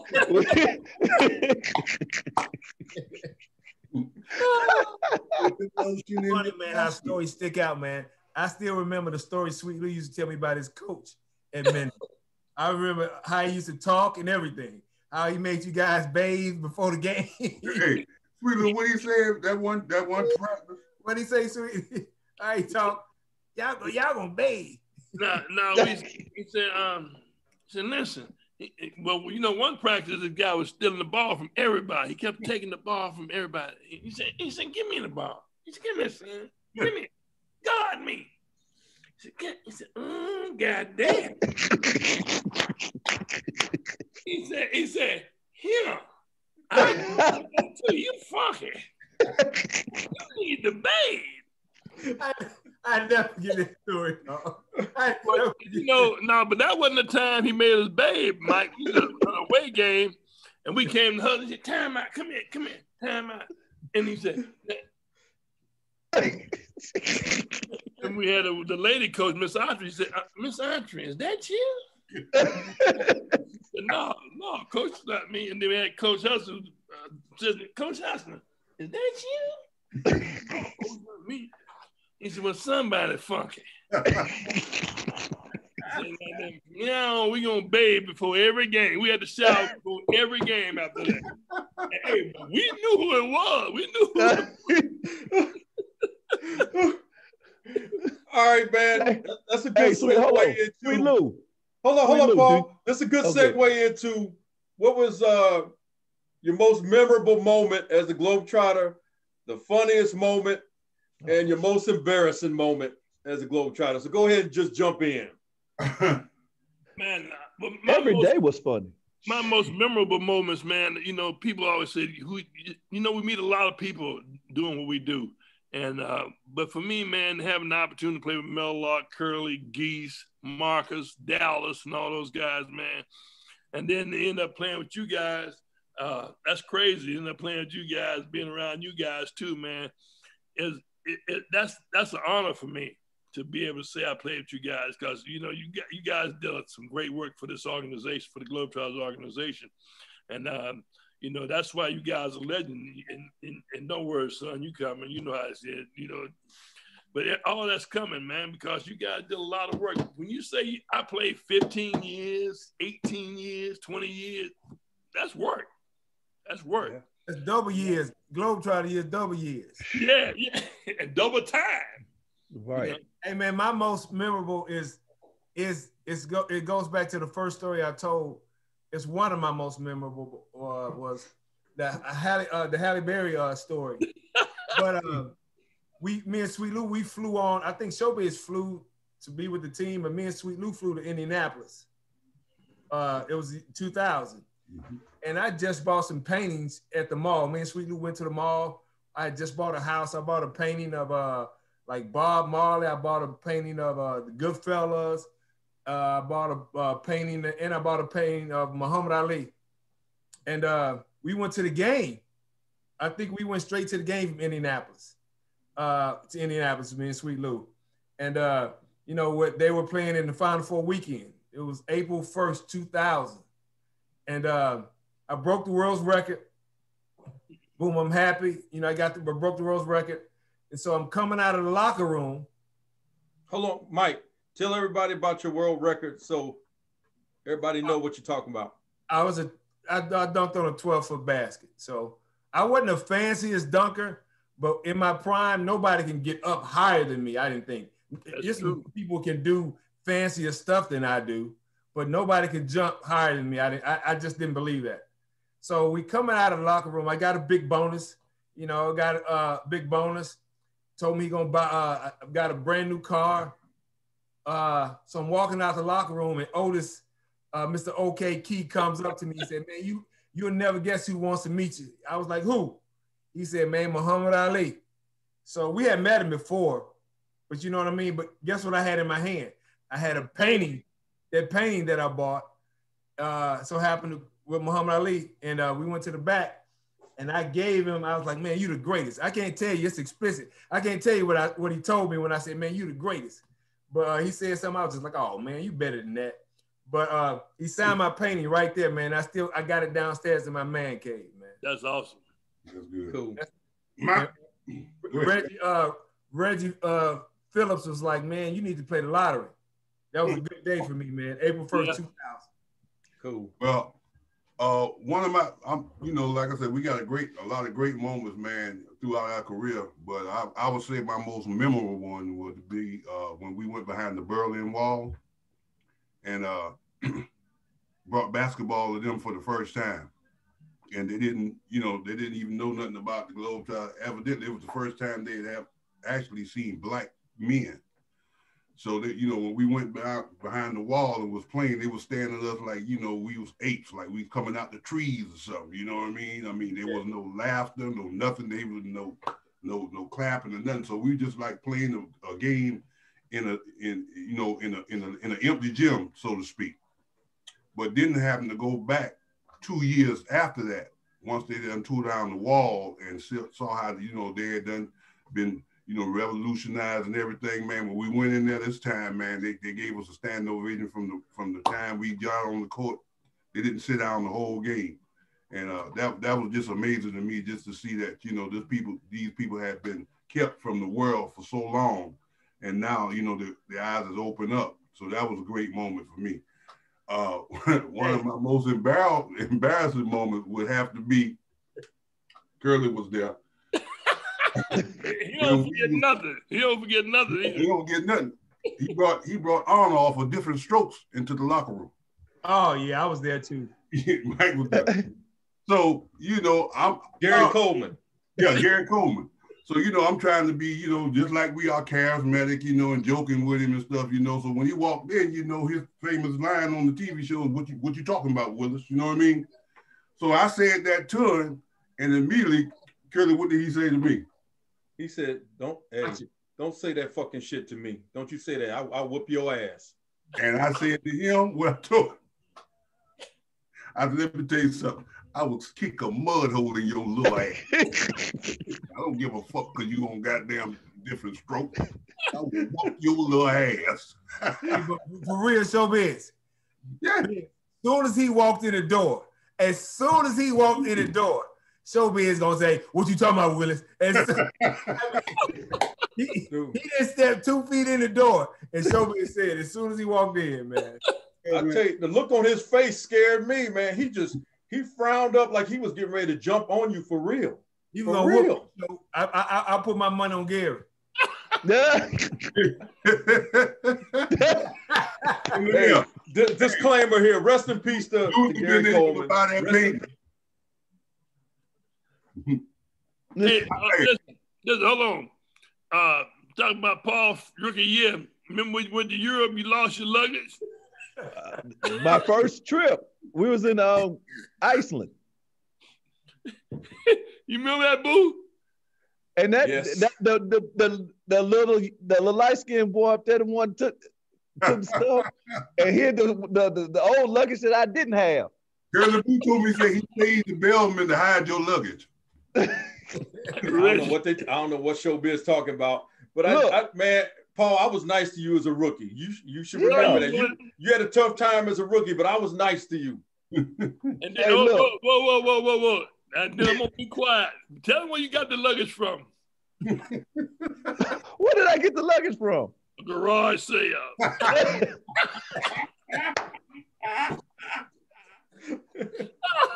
I forgot all about that, man. I didn't. Hey, Lou. Yeah. You remember this one? We overseas, and I told her we go to the corner to the sports bar, the bar, and you know, I was drinking Crown, right? I was taking like shots of Crown, right? So I go in there, I say, let me get a shot of Crown, right? He gave me one, I down that, pow. Boy, that tastes good. Let me get another one. Pow. I told you. He said $75. I said $75. He talking, that's some aged Crown Royal. I said, let me tell you, man, that ain't no older than the one we got in the United States. I walked out, right? The hotel was like about five buildings down, right? So we get ready to leave the next day. I ain't paid the bill. I come downstairs, the policeman is in the lobby. I said, he got change for 100? Hold on. Let me tell you what he did though, Mike. So he sent postcards home, right? Oh yeah. He was sending postcards home, and when he got home, he said they never got there. He said, well, then the postcard never got home. He said, but I said, well, what'd you put on? He said, I'm putting stamps on the stamp he bought from the States, Judge. Hey, Sweet Lou, remember what's his name talking about hey, we're not gonna stop for gas? E.T. We was going to Australia. He was flying, talking about, we're not gonna stop for gas? Sweet Lou said, well, we're gonna stop on Cloud 9 and fill up. Hey, I remember this, man. I remember we were flying to South America. Sweet Lou and Showbiz always laugh at this story. I was sitting behind them and they were sitting beside each other. And a flight attendant came down and was like, you want steak or chicken? So he said, give me the chicken. So she gave Sweet Lou the plate. The chicken was about this big. I swear about that big. I mean, Showbiz fell out laughing. I'm talking about just laugh. Showbiz, she's like, what would you like? Showbiz said, shit, give me the steak. Man, she gave Showbiz that steak. That steak was this big. They looked at each other upside their head, man, and just fell out laughing, man. Yeah, dude, that was funny. Yeah. I know my favorite, well, most memorable moment was with President Mandela, hands down. You know, we were facing one way, and he came from the back, but you knew it was an aura in the room when he walked in. And, you know, meeting him and we was the first team in the free and democratic South Africa. And once we met him, we played, and, you know, knowing some of his family and stuff of that nature. The next year we came back, and he was like speaking to everybody, how you doing? Then he said, hey, Showtime, how you doing? I said, did he just say my name?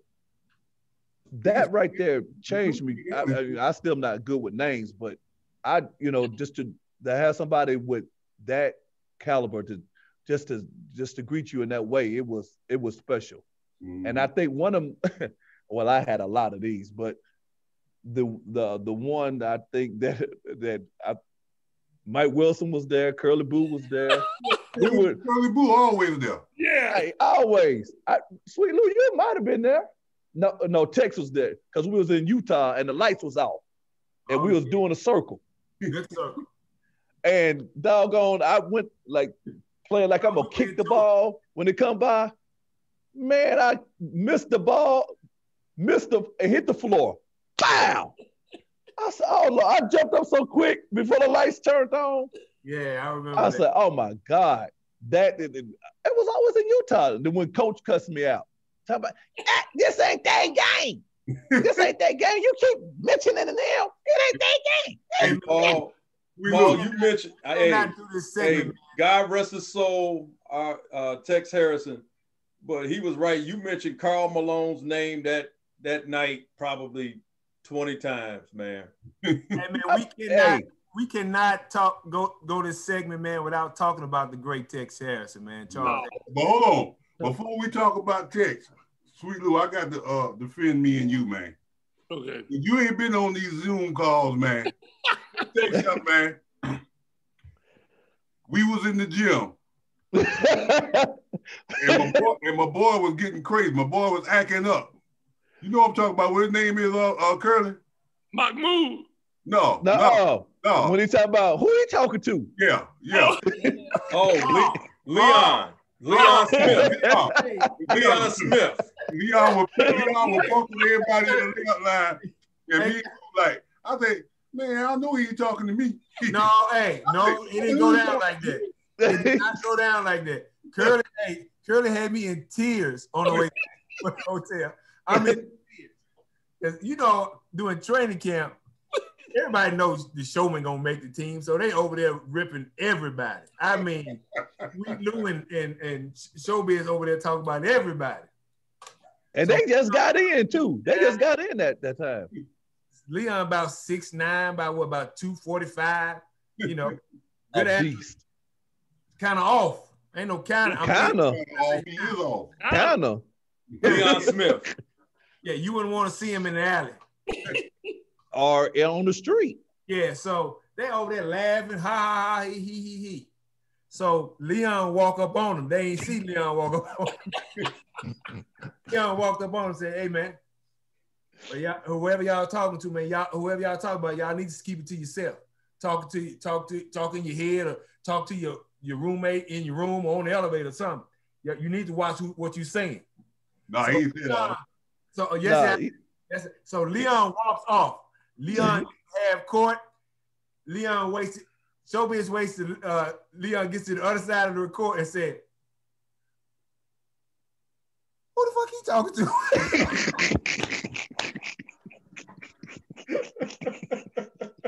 What Sweet Lou say? Sweet Lou said, "He ain't talking to me." Hey, I walked over to both of them. I said, "He punked both of y'all asses." Oh no, he didn't. I don't know who he think he talking to. I said, "Man, dude came up to y'all and said, whatever y'all got to say, you can say to my face." Didn't neither one of you brothers say one thing. Not one thing until he walked 30 feet away from y'all. He ain't talking to me. You remember that night though? He was playing pool against somebody there. No, that's Sweet Pea. Sweet Pea was in there playing pool. Yeah. And he was going off. And Sweet Pea said, "Man, I think I left something in my room. I think I'm gonna go." He walked up out of there too. Hey, Mike, tell the story about Olden Polynese. Me and Olden Polynese. Oh yeah, that was a funny story, man. I always crack up about. That's one of Paul's funny stories, man. We in Utah, so we again.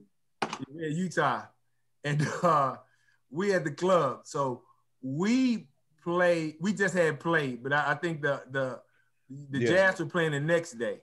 So we at the club, and Paul's at the club. You know, Paul, at the club having fun, and he was sitting there with Olden Polynese. Olden Polynese was sitting there drinking. It was getting late. Olden Polynese looked at Paul and said, "Man, you know what? I need to get my butt out of here. I've been drinking, man. I got a whole, we paid late. I got a whole shack. I need to go get me some rest." He said he got up and thought about it. He said, "You know what? It ain't gonna make no difference. Give me another drink." He was like, "Man, I think I got to go, man. We got a game tomorrow, man. Man, we're hanging out." He said, "Shoot, who we play? The Lakers? Shaq? Oh shit. Hey, give me another round. It ain't gonna make no difference." Not at all. I said, "Oh, this is stupid, man." Hey, but we had some fun, man. We really had some fun. But you can't go in this segment without talking about text, though, man. We got text. Okay. You know what, Mike? I'm glad that you mentioned that. It's a great segue. Please tell us what text meant to you guys. You know, for better, for worse, man. He left his impact was enormous. He left his mark on all of us, just like the great Billy Ray Hobley. When I talk about Globetrotters I played with, I don't think there's a week that goes by that I don't think about Billy Ray Hobley, and the impact that he had. So you got AOL, man. Huh? You still got dialogue. You froze. Oh, okay. Well, I'm sorry about that. Well, what I was saying was, go ahead and talk about Tex Harrison. Tell us about old dude, because he left his mark on all of us. He did, man. I'm gonna tell you something about Tex, though. I'll go first because you guys were closer to Tex than I was, but me and Tex had a mutual respect. I remember we were in Australia. Tex, I mean, them Globetrotter years, man. They hit you hard, man. And we were in Australia one time. I remember Tex saying, my first year, he was like, "Yeah, man, I need to call my mama." And, so something he was supposed to do with his mama. And I looked at Tex, how old he is. I was like, "You need to stop that line." I didn't know. And sure enough, his mom was still alive, man. He came to the game, man. But, yep. Yeah. Well, back when I was a showman judge, they used to have them Polaroid cameras. So you just take the picture. You say, line up, take a picture. And I get it, and I turn the camera to myself. And I turn around while it's developing. Say, hey, coach, look, I turned white. He said, "I wish like hell you was white. I'd get rid of your ass."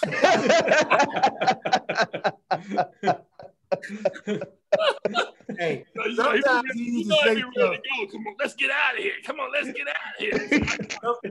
Sometimes he used to say stuff. He used to laugh himself. He rarely laughs himself, but sometimes he used to say stuff so funny, man. He laughed himself, man. Hey, like you said, there's so many moments, and I probably wouldn't. Well, no, ain't no problem. I wouldn't be out here. I wouldn't have been out there without Tex supported during the time. It's amazing that. One thing about it, he said, but I mean, you could say so much stuff he said from when we was overseas, and he wanted a cheeseburger. Oh, he wanted a hamburger, and the lady came back, gave him the hamburger. He was like, "Yeah, love, thank you, sweetie. Oh, you're so sweet and wonderful. Thank you, love. Hey, I said no cheese. It was cheese on the. I mean, just stuff all the time. He didn't say it like that. No. Yeah, just for the public's sake, Dude. I remember this story. Sweet Lou told me about Tex about when they took their wives over to Paris, and the taxi cab took his money. You know how Tex is about his money. So the taxi cab cheated him out his money. Tex was mad all night. He said Sweet Lou said him and his wife and Tex and his wife, they were out. Said he walked out the restaurant. He said he saw the taxi driver. He was like, "That's that mother." We went to the Moulin Rouge. Wow. Yeah. Jimmy Gator. And Jimmy and Gator can't really drink alcohol.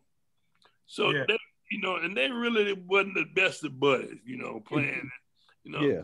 So they went in there and started drinking that champagne. They came out like this, hugged up, walking full. That's when Tex come out. That's that, man. Hey, Texism, Curley. What did Tex say when what's his name from Houston was playing them in Domino's? Remember when he got mad? Said, no, when he ate your hamburgers. That was in Germany. Yeah. He ate Boo's hamburgers. I ate everything. Hey, Coach, I had an apple pie. You need the apple pie. I ate that motherfucker too. See, the thing I know Tex said a lot of things, man. I told y'all, I don't know if y'all remember this. Tex told this guy in the locker room, he said, "Man, if this was the beauty contest, you'll come in second place." He was like, "Thank you, coach." He said, "Hell, we all tied for first." Hey, he told a player one time, we was in South Africa. Curley, you was there for this one. He said, "Okay, we'll get some guys to go out there and do the magic circle." We was going to go see Mandela the next day. And Manny Jackson wanted the guys that's in the magic circle to perform in front of Mandela. But he wanted Darren Jenkins to be with us because he was the tallest player on the team. See, I wasn't going to say that. I wasn't going to tell his name. I wasn't going to tell his name. But it is what it is. He's like, "Okay, now you do this. Y'all do this. Y'all do this. Well, coach, you be coach. I'm Darren. Coach, what you want me to do? What you want me to do, coach? Go ahead, Curly. What you want me to do?" Son, I know you can't handle the basketball. I understand. All I need you to do is just to stand up and look ignorant. That's all I need you to do. What? Man, that was one of the coldest shits I ever heard somebody say to somebody, man. I remember he told Ethan, son, this is a horse race. Jackasses run tomorrow. Hey, I use this with even with people here when you always talk about something. Oh, you trying to piss on me and tell me it's raining. Mm-hmm. Yo, he said that all the time. He told me when I was a rookie, he said, Curly Boo, I can put your brain in the eagle and it'll fly backwards. You know, Boo talking about, Coach, I'm gonna go probably get married. I remember this story. I remember He this said, story. what? We're gonna have a prenup. What did he tell Sweet Lou? What did he tell? What the hell you gonna put in there? A Mustang in your scrapbook?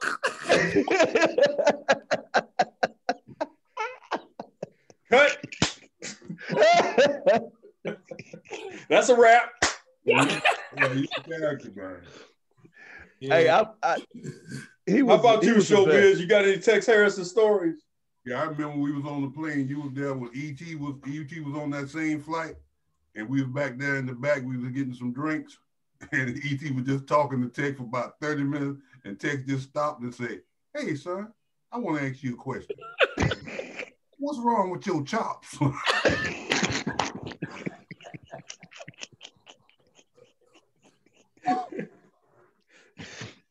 Hey, Curley, remember when we was on the plane with him? He talking about they just don't like me. I can't talk about that, man. I can't talk about that. That way. Hey, I can't talk about that. I was there. You was there, Sweet Lou. Yeah. Can't talk about that. What about when he was coming through the security? You know, Tex had that bag, had everything. All them pins. Yeah. And they were going through his bag. Hey, he was like, you know, he had the toothpicks. They were putting the pins out. He had those toothpicks that looked like a sword. Yeah. He was already mad. They were like, "Hey, it's from a tooth, from a teeth. See you from a teeth." Hey man, Tex was so mad. Tex is out of breath. You know, Tex get out of breath. He sat down. He looked at me. He said, "What airline is that?" He said, you know what he said? "I'm gonna get their ass."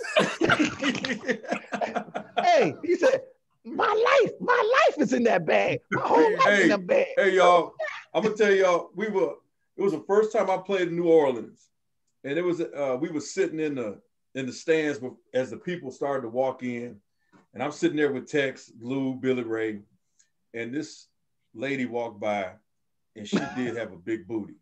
She had a big booty, and she walked by, and Tex said, "Excuse me, lady," and she turned around, and she said, "Yes."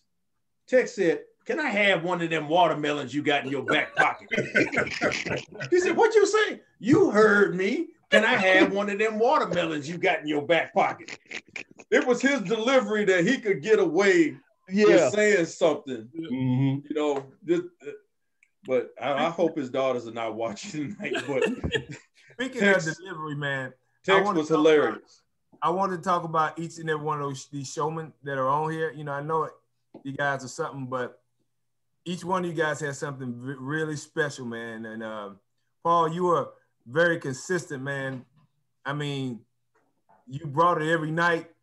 I mean, no matter how tired you were or whatnot, you know, so that was your thing, man. We knew what you were going to bring to the table, man. This is my opinion.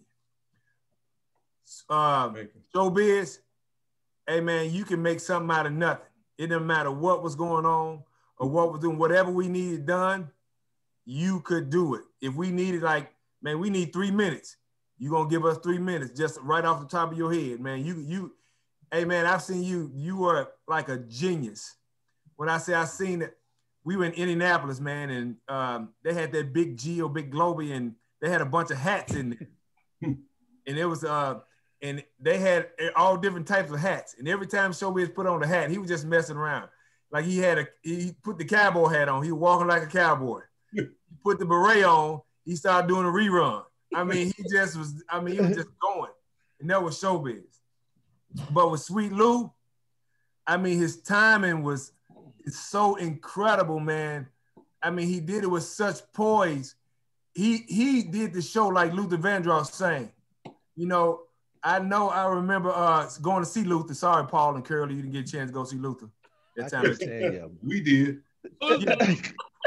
Yeah, but I remember being such an Luther because he didn't strain. He was just singing, man. He was. I ain't never seen anything like that, and that's how Sweet Lou did the show. I mean, because this timing, man, it was incredible. I mean, how I was even watching you when I got my Legends ring. I was watching you from the bench, and there was a ring where you picked up a chair and something like that.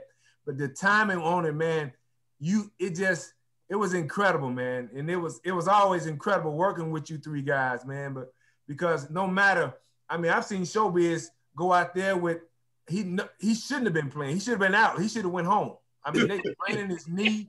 I mean, he's still going out there and playing, man. So I just take my hat off to you guys, man. You guys are special, man. You guys are handpicked for a reason, and they wanted to make me a third quarter showman, but I really hated it, honestly, because you got to think about it. Think about going behind you three. They done seen you 2 quarters. Then you got to come in and I got to come and do something. That's a difficult job. Sweet Lou didn't came like, you get your ass out of there. You doing it. You always trying to sneak out of there. What you say? But yeah, man, you guys, I mean, with Lou, man, I just say, man, and you had the crowd in the palm of your hand. Dog, you didn't even hardly raise your voice, dude.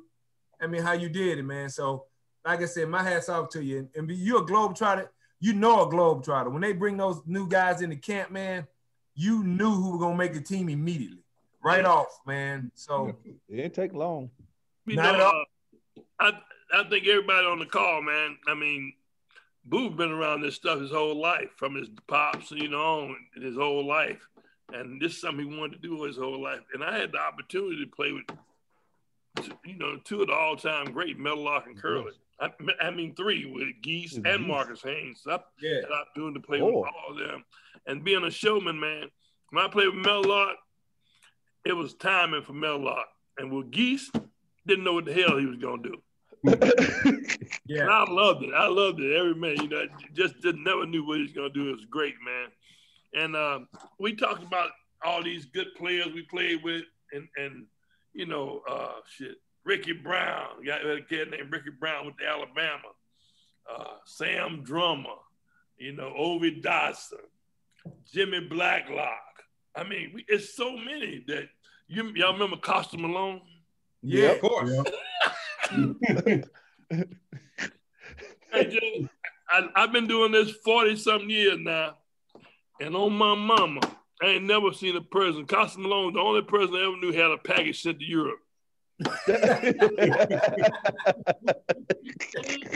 I remember that. They sent him some food, Mike. We was in France. They sent him some food. Hey, look here, man. Pringles. He kept them Pringles. Look at hey, we riding the bus. We riding the bus late at night, and you couldn't. You can hear a rat piss on cotton. So we ride the bus at night, and all of a sudden, this Costa Malone, he reaches his hand behind the seat. All you hear. Hey, I remember when they sent him home. Yeah. He was like, Coach, what I'm gonna do? He said, son, Tex said, you got 2 choices. NFL or the WWF. Excuse me why, see who plays. Excuse me why. Hey, y'all, we're going to wrap this up here in a minute. And we getting on 2 hours here, but, we can go all night. But I'm looking at some of the people that's watching this show, and I'm just going to name some of them. Robert Fairley and Andre Branch. Let's see, Jason Yoder of the Generals. Hey, before I even continue to read some of these names, what were some of the great Washington Generals that you guys remember that made an impact during your career? Go ahead and give them a shout out. You just got Yoder. Yoder was one of my. Well, you got to mention Sarge. Yeah, Sergeant. Troy Pennington. Shout out to Troy Pennington. Sam Drum, well, not Sam Drum, but Sam Sawyer, Super Sam Sawyer. I was close with a lot of those guys, man. Bill Cunningham, Billy Campion. Hey, Sweet Lou, who was the guy that used to guard you? That Cliff Payton. Cliff. Yeah, Big Cliff. I had a bunch of guys, man, I was close with. Kevin Kirshner, man, Chris Caselny, one of my favorite guys out there, man. He wasn't out there long, man, but we were real close, man. His name Dave Staggerwall. Was a great shooter, man. Staggerwall is in the corner. Staggerwall baby in the corner. Mike, I'll give you his number. Yeah, Staggerwall went a week without missing a shot, dog. I'll never forget that, dog. He went. You got to tell the story when he told Tex when Smokey said, "I got him. He ain't gonna score no more." That was Mike. That was Mike Dillard. It was Dillard. Was a Mike Dillard. Very skilled Globetrotter, man. I mean, general, man. It was New York Nationals at the time. He gave us the business that night. For like 3 or 4 games, man, he was giving us the business. And Elmer, from 40 minutes. That was my guy, too. Played at Elmer String Bean Martin. Yeah, played at Arkansas. He was giving him the business. And Tex giving Elmer the business. Say, son, he is killing you. What are you going to do? So the next day, Elmer walks up to the coach and said, hey, watch tonight. You might as well call me a national because I'm going to be up in his jersey. I'm going to be all up in him. As soon as that game started, Mike Dillard, wow, hit a 3. Wow, hit another 3. Pump fake him. Took him to the hole. Smokey yelled out, help! Hey, hey, me and everybody on the team fell out laughing. We didn't even, because we couldn't help. I mean, man, let me tell you something, Mike, to your point, or to your story. I ain't never heard nobody scream help the way that Smokey did when he got pumped fake. He was, help! And Tex was over there, he giving you the blues, son. He's killing you. And then he got mad because we were laughing. We were walking back to the huddle.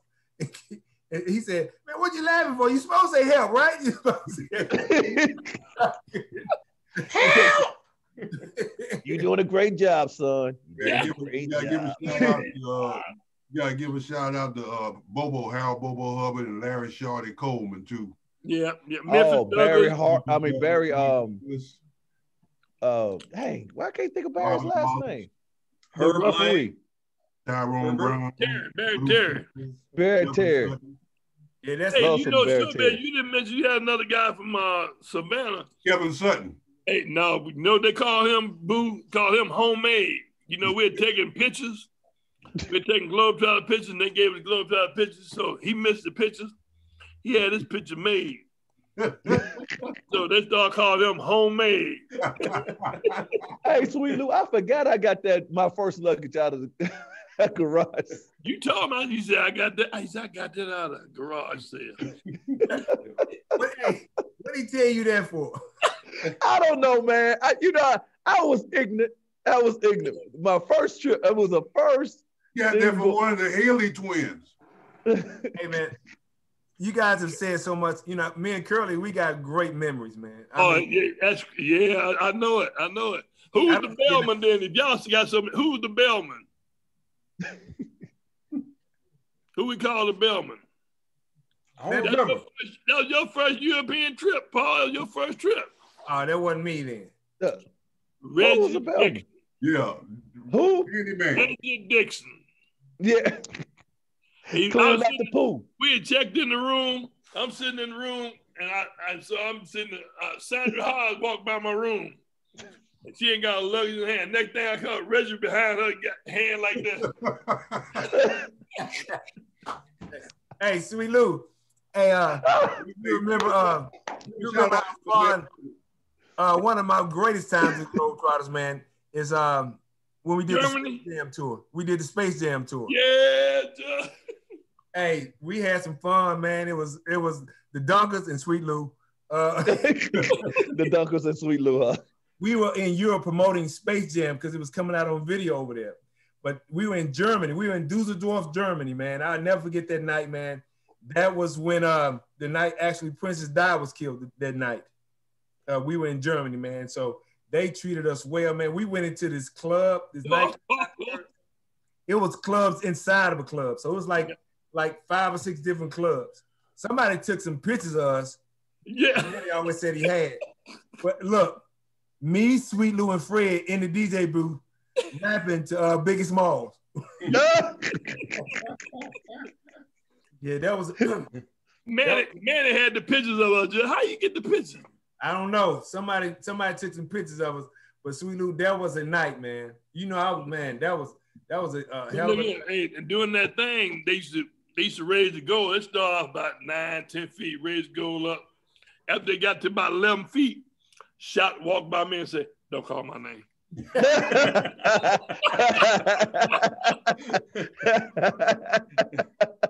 Well, you know what? I got to talk about that, Mike.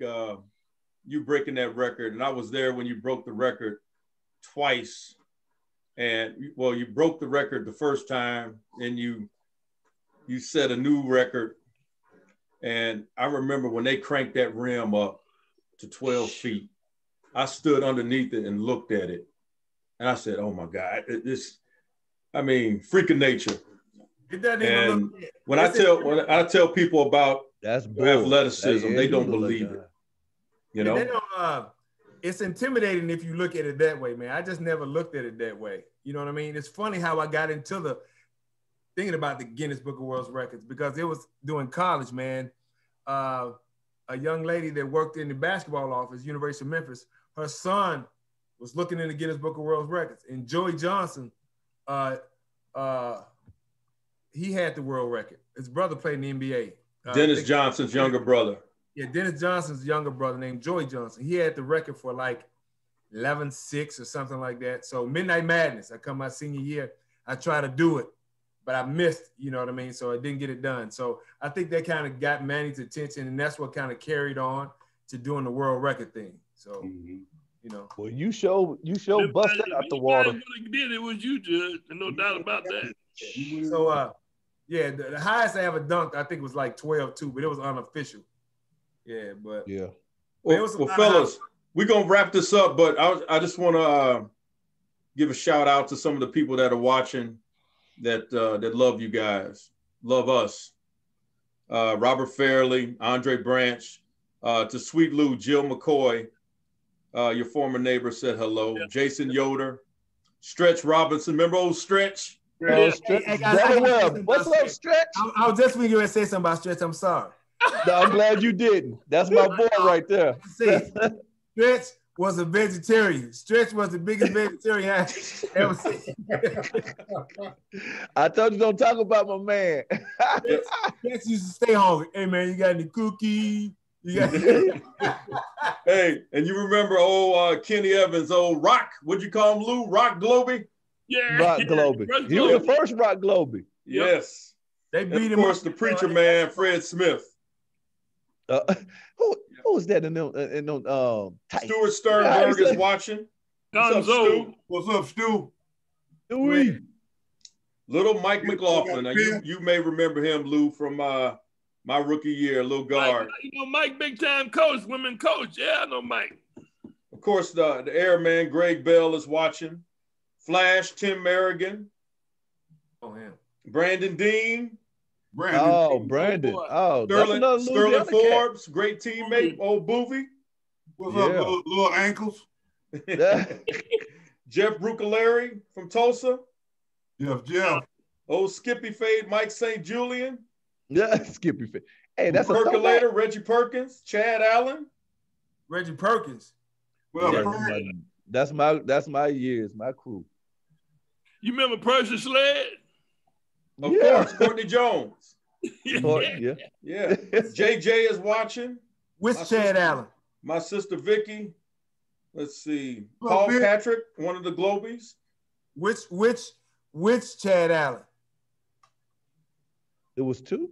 I didn't know there was two. Otis Key. You remember Chad used to play with me, 7-foot Chad. Dark skin from Ohio, right? Yeah. Ovi Dotson is watching. Number 17. What's up, Ovi? Hey, man, I've never met Ovi or I've never met Twiggy. Wow. What? And Anki. Oh, Anki, boy. Text Anki. Anki.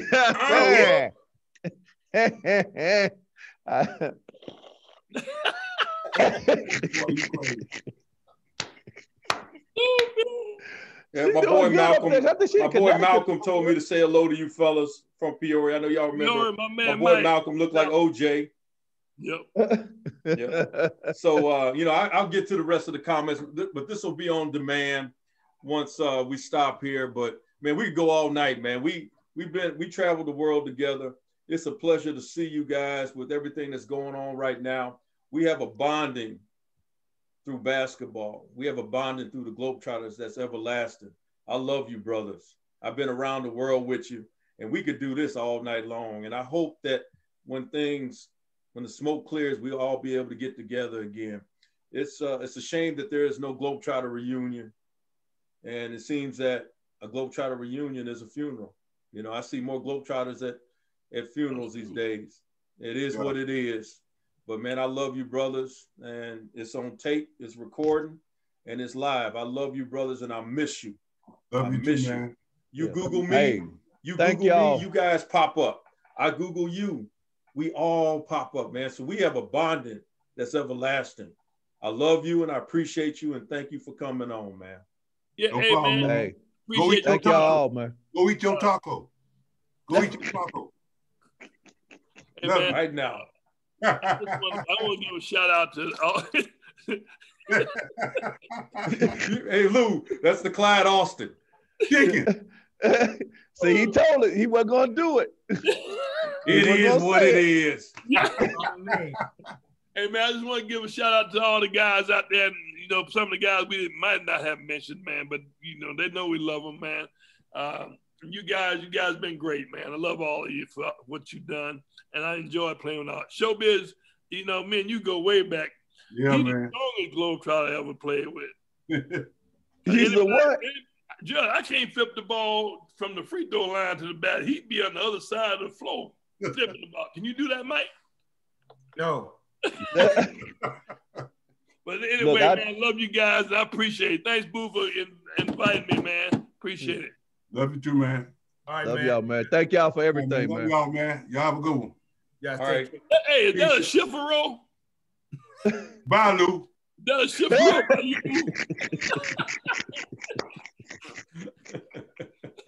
All right, man. You gotta take care, man. All right, All right, man. son. Y'all take care. All right. Bye now.